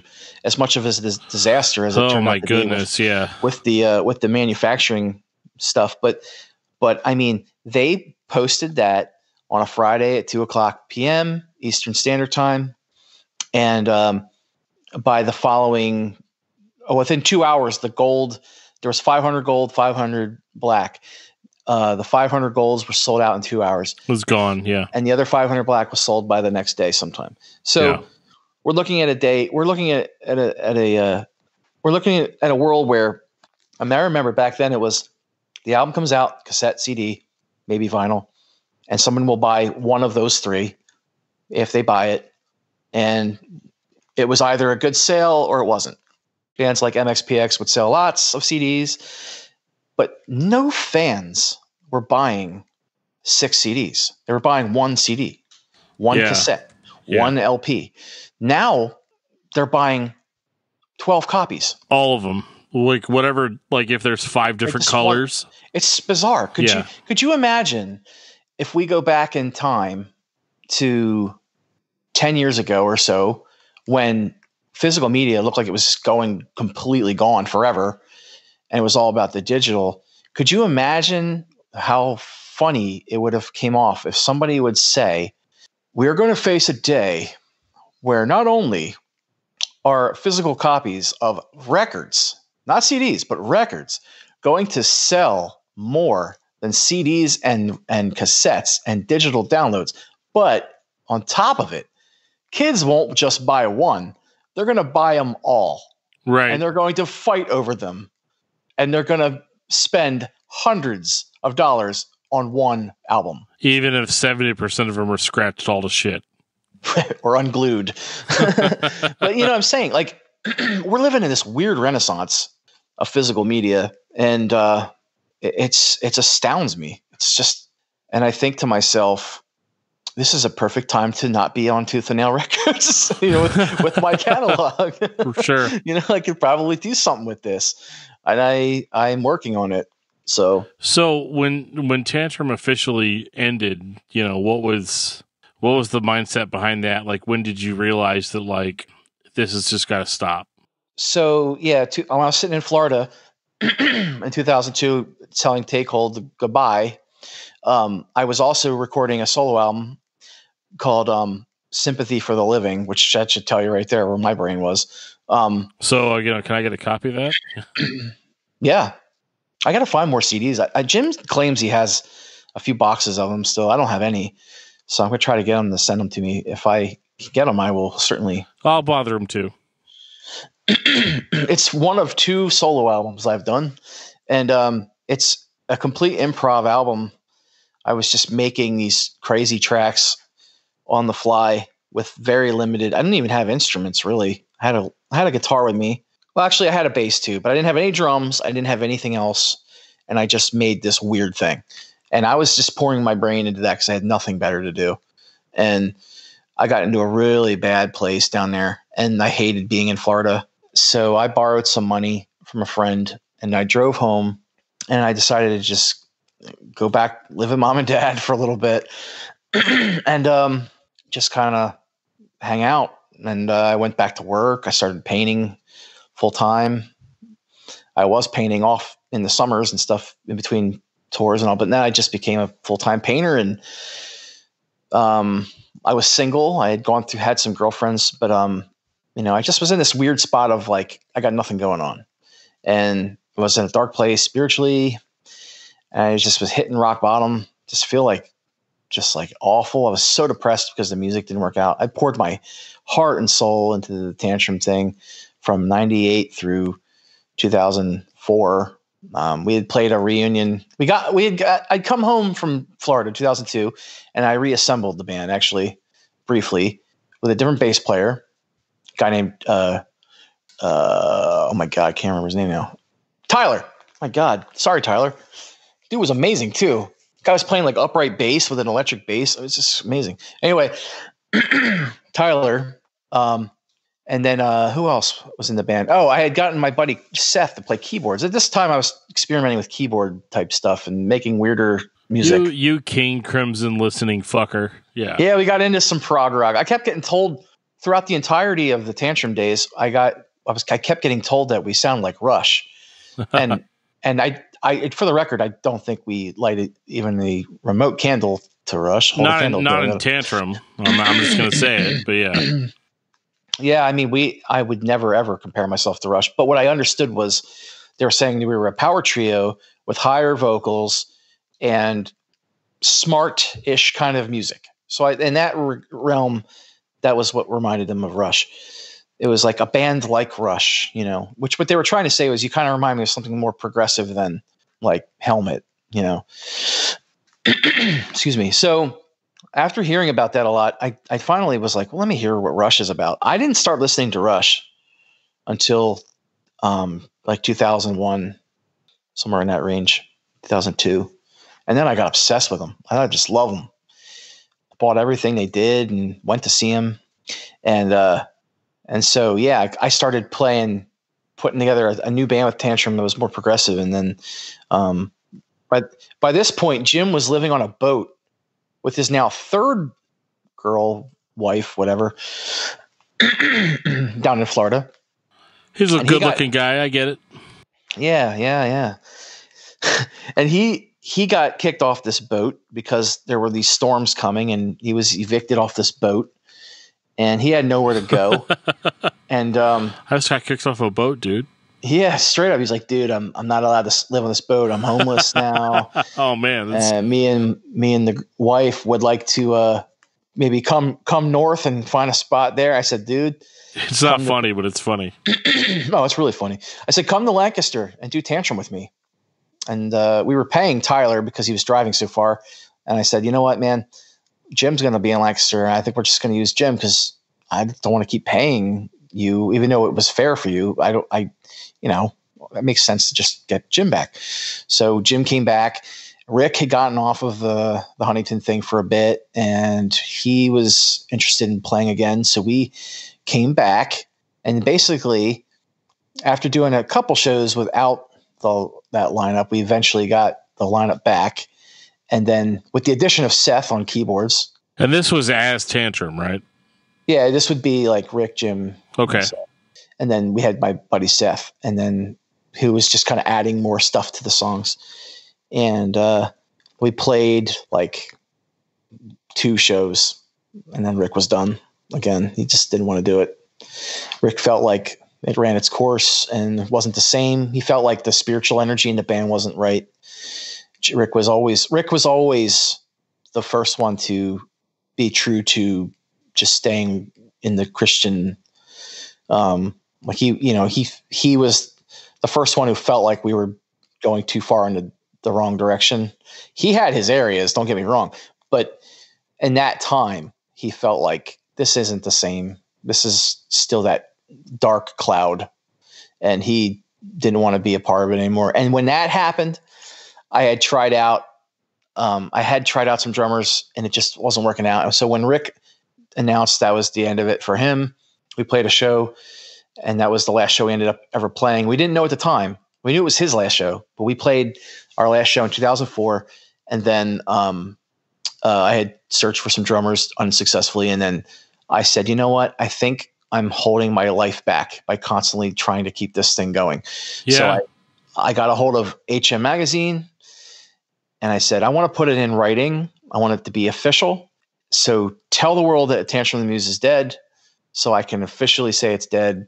And they printed that, and it was like closure for me, because it was like, it's not dead until you put it in writing. You know what I mean? So I put it in writing, and then right after that, I met my now wife. So I just poured my time and energy into this relationship that became amazing. And 2004 to 2006, I dated, got married in 2006, and started Unteachers.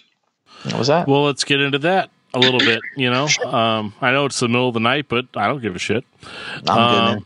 So with Unteachers, one of the things, and anybody that's listened to discography discussion knows that we're pretty big fans of that record, a human comedy, and I think it's a good record. I think it is too. As a matter of fact, I told Travis, your cousin, I texted him like last year, and I said, man, if I had a debut album that was that good, I would kick my grandmother in the face just to have a debut album that was that good. And I would tour on that thing. Yeah. Until I was blue in the face. Well, a couple things. My grandmother did not get kicked in the face at all. She's dead now, though. Not from being kicked in the face. She died in natural causes. But the problem with that record, I'll just launch into the problems. My grandmother's dead too, but I would still do it. You'd still kick her. I would dig up the grave. You would exhume the body and kick her in the face for a record. I would do it. I'm so sorry, but I would do it. If it meant having a song like Higher Horses on my debut album. Man, okay, so check this out. You guys graciously did a wonderful bonus feature where you reviewed the album and talked about your love for it and everything. And I thank you for that. I appreciate it. But that album is such a weird thing in my life because I started a band in 2007, 6 or 7, and I had a nice whole lineup of people in Baltimore. It was a great lineup. I had Tyler's brother, Tommy, on drums. I had a guy named Brian on bass, Brian Denny. I had Seth from Tantrum on the keys. I had myself. Who else was in there? That was it. And we were really good. We were played really tightly. And we recorded a demo that had, let's see, Higher Horses, it had Fierce Silence, it had, what else was on that? I don't remember what else was on there. There was another one on there. But anyway, and then we did another demo.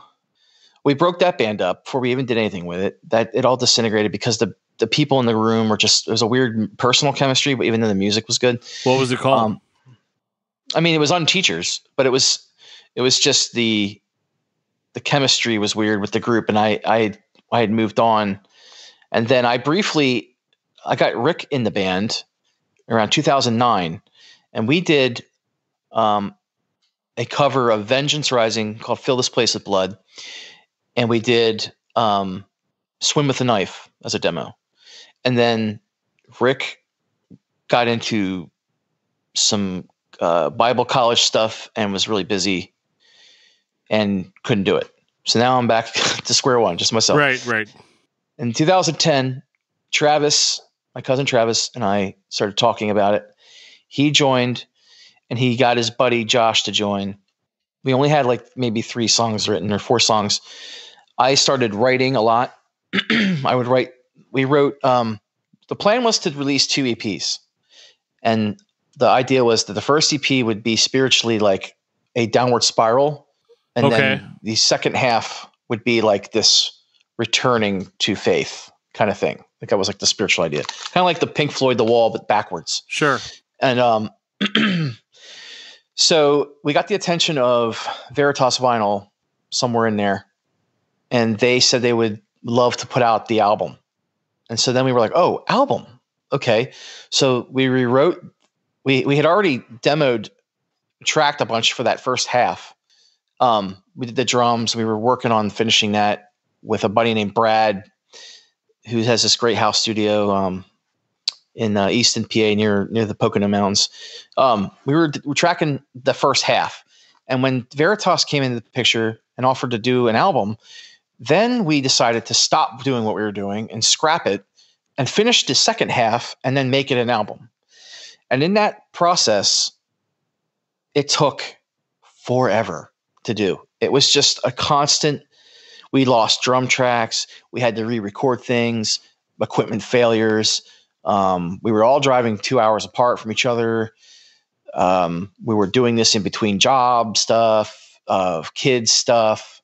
I wasn't a father yet, but the other 2 were, Josh and Travis.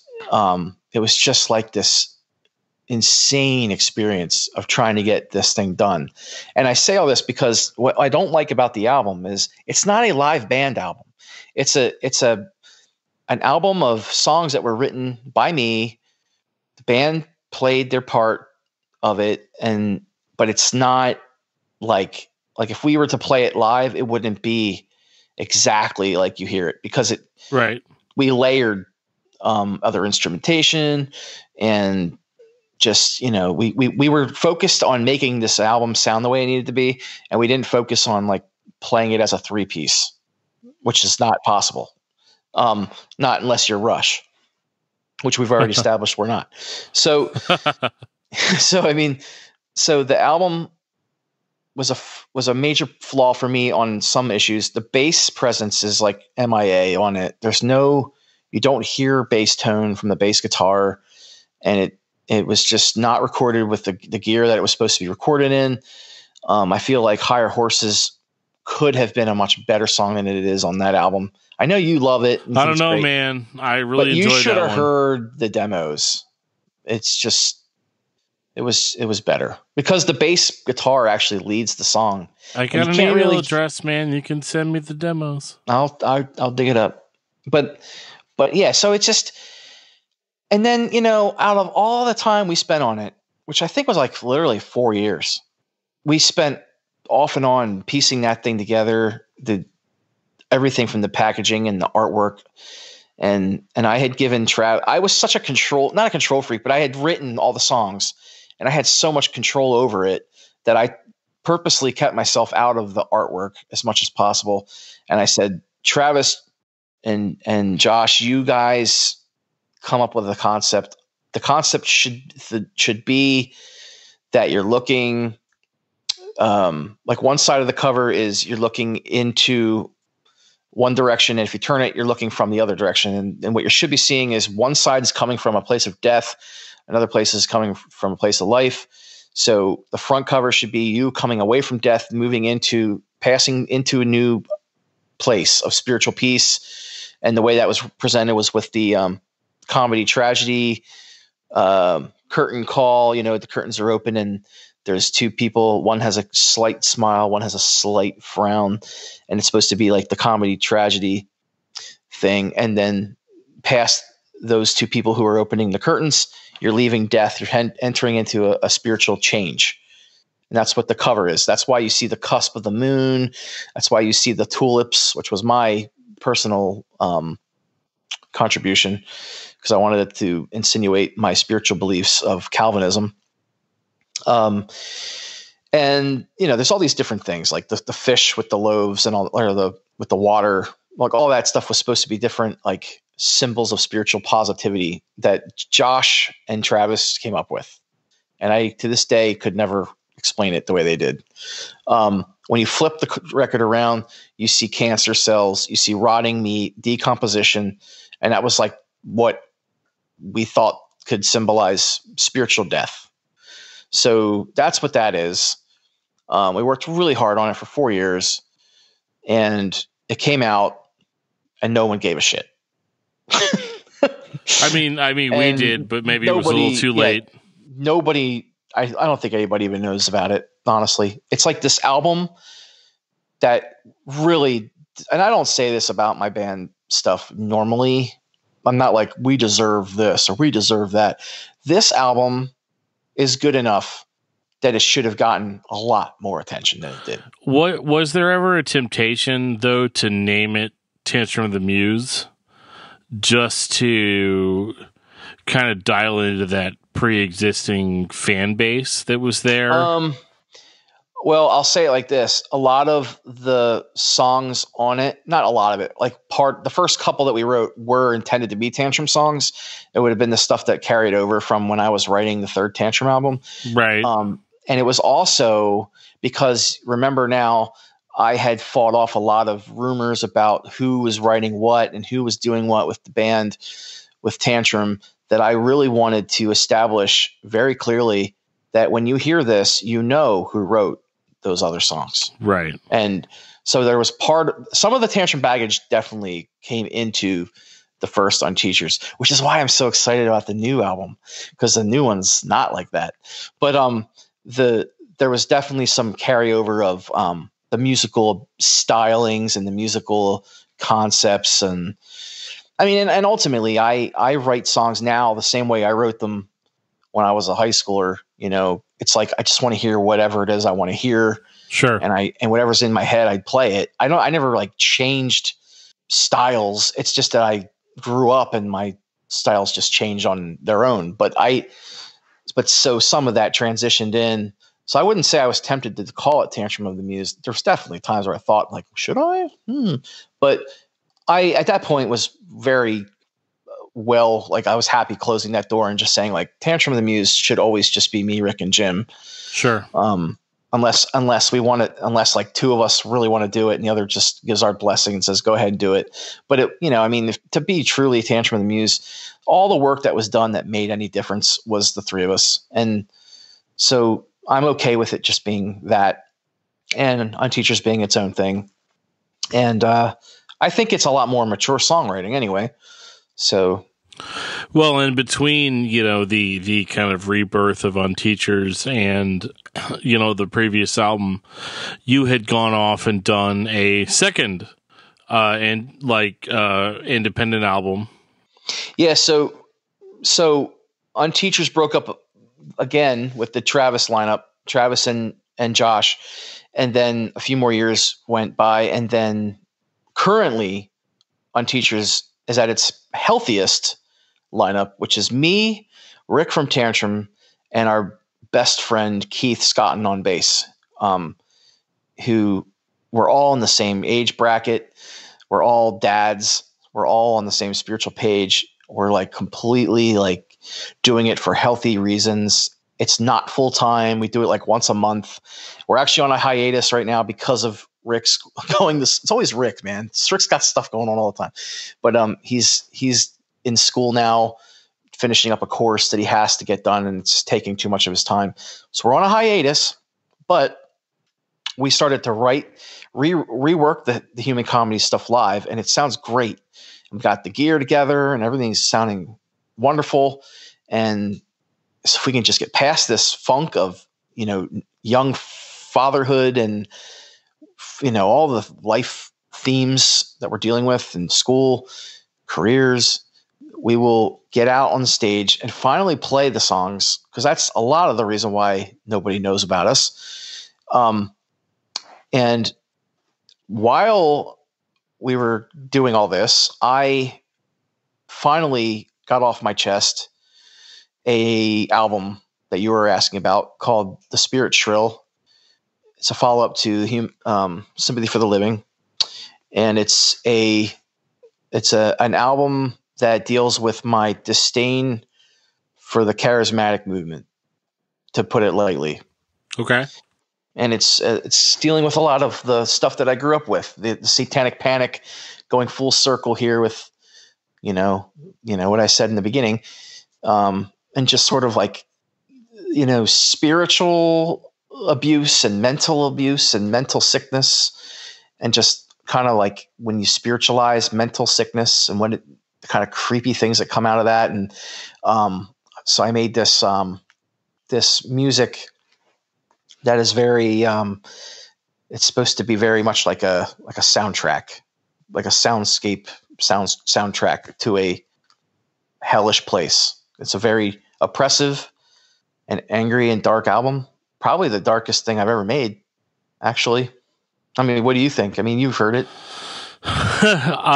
You tell me what it sounds like. Well, and to be totally honest, I think that it is very much it is a noise. Like it's hard for me to compare it to anything, because like the more noise focused bands that I listened to when I was younger, stuff like, and the name of the band escapes me right now. I probably too many beers in, but Mental Destruction. Oh yeah. Okay. Yeah, they're an influence for sure. So I have one of their albums called Straw. Oh yeah, I love Straw. And that's what it reminded me of a little bit, in that it's not like, if you want to hear 10 tracks of punk rock, or 10 tracks of hardcore, or 10 tracks of screamo, or whatever you want to call it, that's not what this is. This is a more atmospheric, kind of bearing of the soul type of album. I describe it as a fever dream, because the way it's edited, it quite literally will like float in and out of a weird, like it will like flutter away something, but come into some other thing. And it reminds me of how dreams play out sometimes, where like just that it's there, but it's may not be real. And I don't even know how to describe what I'm saying, but like when you hear it, you'll feel it kind of like fading, like musical pieces will fade up and other things will fade down. And then it'll kind of like in another spot will go back in another direction. And it just feels like you're standing on a boat of like, it's just like the floor is just rocking back and forth on you. Like I don't know how else to describe it than that. To the way I say that I made it. So it sounds like I'm scripting that, but what I'm saying, I'm not scripting it. It's the only album in my entire ever making albums where I actually got to feel what it was like to not write the album, but to hear it. Right. If that makes any sense. Because the way it came together wasn't pieced together in a structure like an album is made. So right, it's one track. It's one go. I was able to take things, bring them together in a track or in a project, and just sit there and do some things with the fades and some of the effects and create something, and then sit back and hear it for the first time and be like, whoa, it's like it's presenting itself to me right now, because I didn't know what that was going to sound like. And then get that experience of like, where I was able to turn it off and actually go, wow, that was really cool. Where you don't really get that experience normally, because it's, you lay the tracks, the drums, you lay the guitars, you hear it being built, and by the time it's done, you're like, wow, it sounds really cool. But it's not the same as like you're hearing it like an audience. And that's a weird state that I was able to tap into with this album. Probably the proudest part of it for me was that I was able to create an album 100% on my own and still experience it like a fan or like a listener. So yeah, it was an interesting experience. Yeah, and I've been kind of a dick about like not putting a review of it up, because I actually did really enjoy what I heard, and I've had a lot of trouble putting that into words. Take your time. I have. It's the rest of the world has. So take your time. Well, no, but like it's not one of those things where I'm trying to like be like, oh, it's bad, I don't want to say anything. It's not one of those. It's more of just, this is a totally different thing than I necessarily am qualified to review. Because to review something, you don't need to be qualified to review. Yeah, but you can tell me if it's shit. If you think it's shit, but no, because I don't think it's shit. If I thought it was, I know, but I'm saying you could say whatever. Yeah, I mean, if I thought it sucked, I would tell you. Like it's right. Not one of those, but it is a unique experience that I think that you need to hear for yourself. It's available now. Absolutely, you can pick it up. It's called The Spirit Shrill. TouristTrapMedia.bandcamp.com. There it is. You can get your copy. I will send it to you personally. And I also feel the need to do the Tantrum Bandcamp page. Yeah, Tantrum of the Muse at bandcamp.com and Unteachers at bandcamp.com I'm on all the projects are out there for your listening enjoyment. And I will say, I'm in talks right now with a pretty decent record label. We're going to try and do a Kickstarter or some sort of an Indiegogo campaign to press the Hard as a Two-Headed Sperm to vinyl. And I think the time is now, because maybe I'll get 5 people to buy it and they'll buy 20 copies of it, because that's what people do now. Well, I'll buy 1 copy of it if that sweetens the deal for anybody. Yeah, well, any copies sold would be great, but the plan there is to get the album pressed, obviously, and then it's gonna be remastered. It won't be remixed because we can't possibly do that, but it will be remastered. It sounds way better. It doesn't change the sound of the album. It just changes. It's just cleaner. Like the samples have been replaced with digital, so you don't get a lot of the hiss and noises. It just sounds. And the tracks flow. Like there's a lot of the audio glitches of that recording are just like gone, but not in a way where it takes away. Sure. Like at all of what you are used to hearing. So it just sounds bigger and better. And you're going to get bonus tracks with the digital. And I'm going to actually put together what will be like a podcast format, but it's going to be a download of a commentary of every track of the album. Plus there's going to be some stuff like interviews with the band members. There's going to be interviews with the guy who recorded it, Jeff Stoltzfus, people who were involved. We're just going to get them all together for a big reunion party, and we're going to do a big audio presentation that will be included.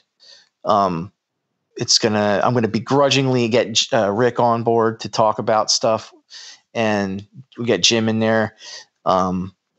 yeah, I'm going to get Jason, the original bass player, to come in here. We'll talk about the history, the pre-recording days, and just the ruckus days and all the stuff that came before it.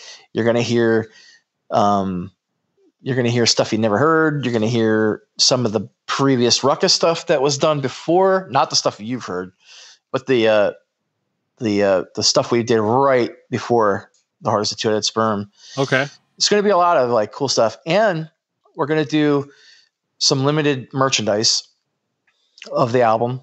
And we're going to do, we're going to try and get some of the, the what do you call them? The rewards or whatever. We're going to do some creative things where, we might even try to do a new song, or we might do we might redo a song, but change the lyrics to anything you want us to change them to. And, just whatever. We're just going to let fans take control of us and play us like a book, read us like a book for to get what they want.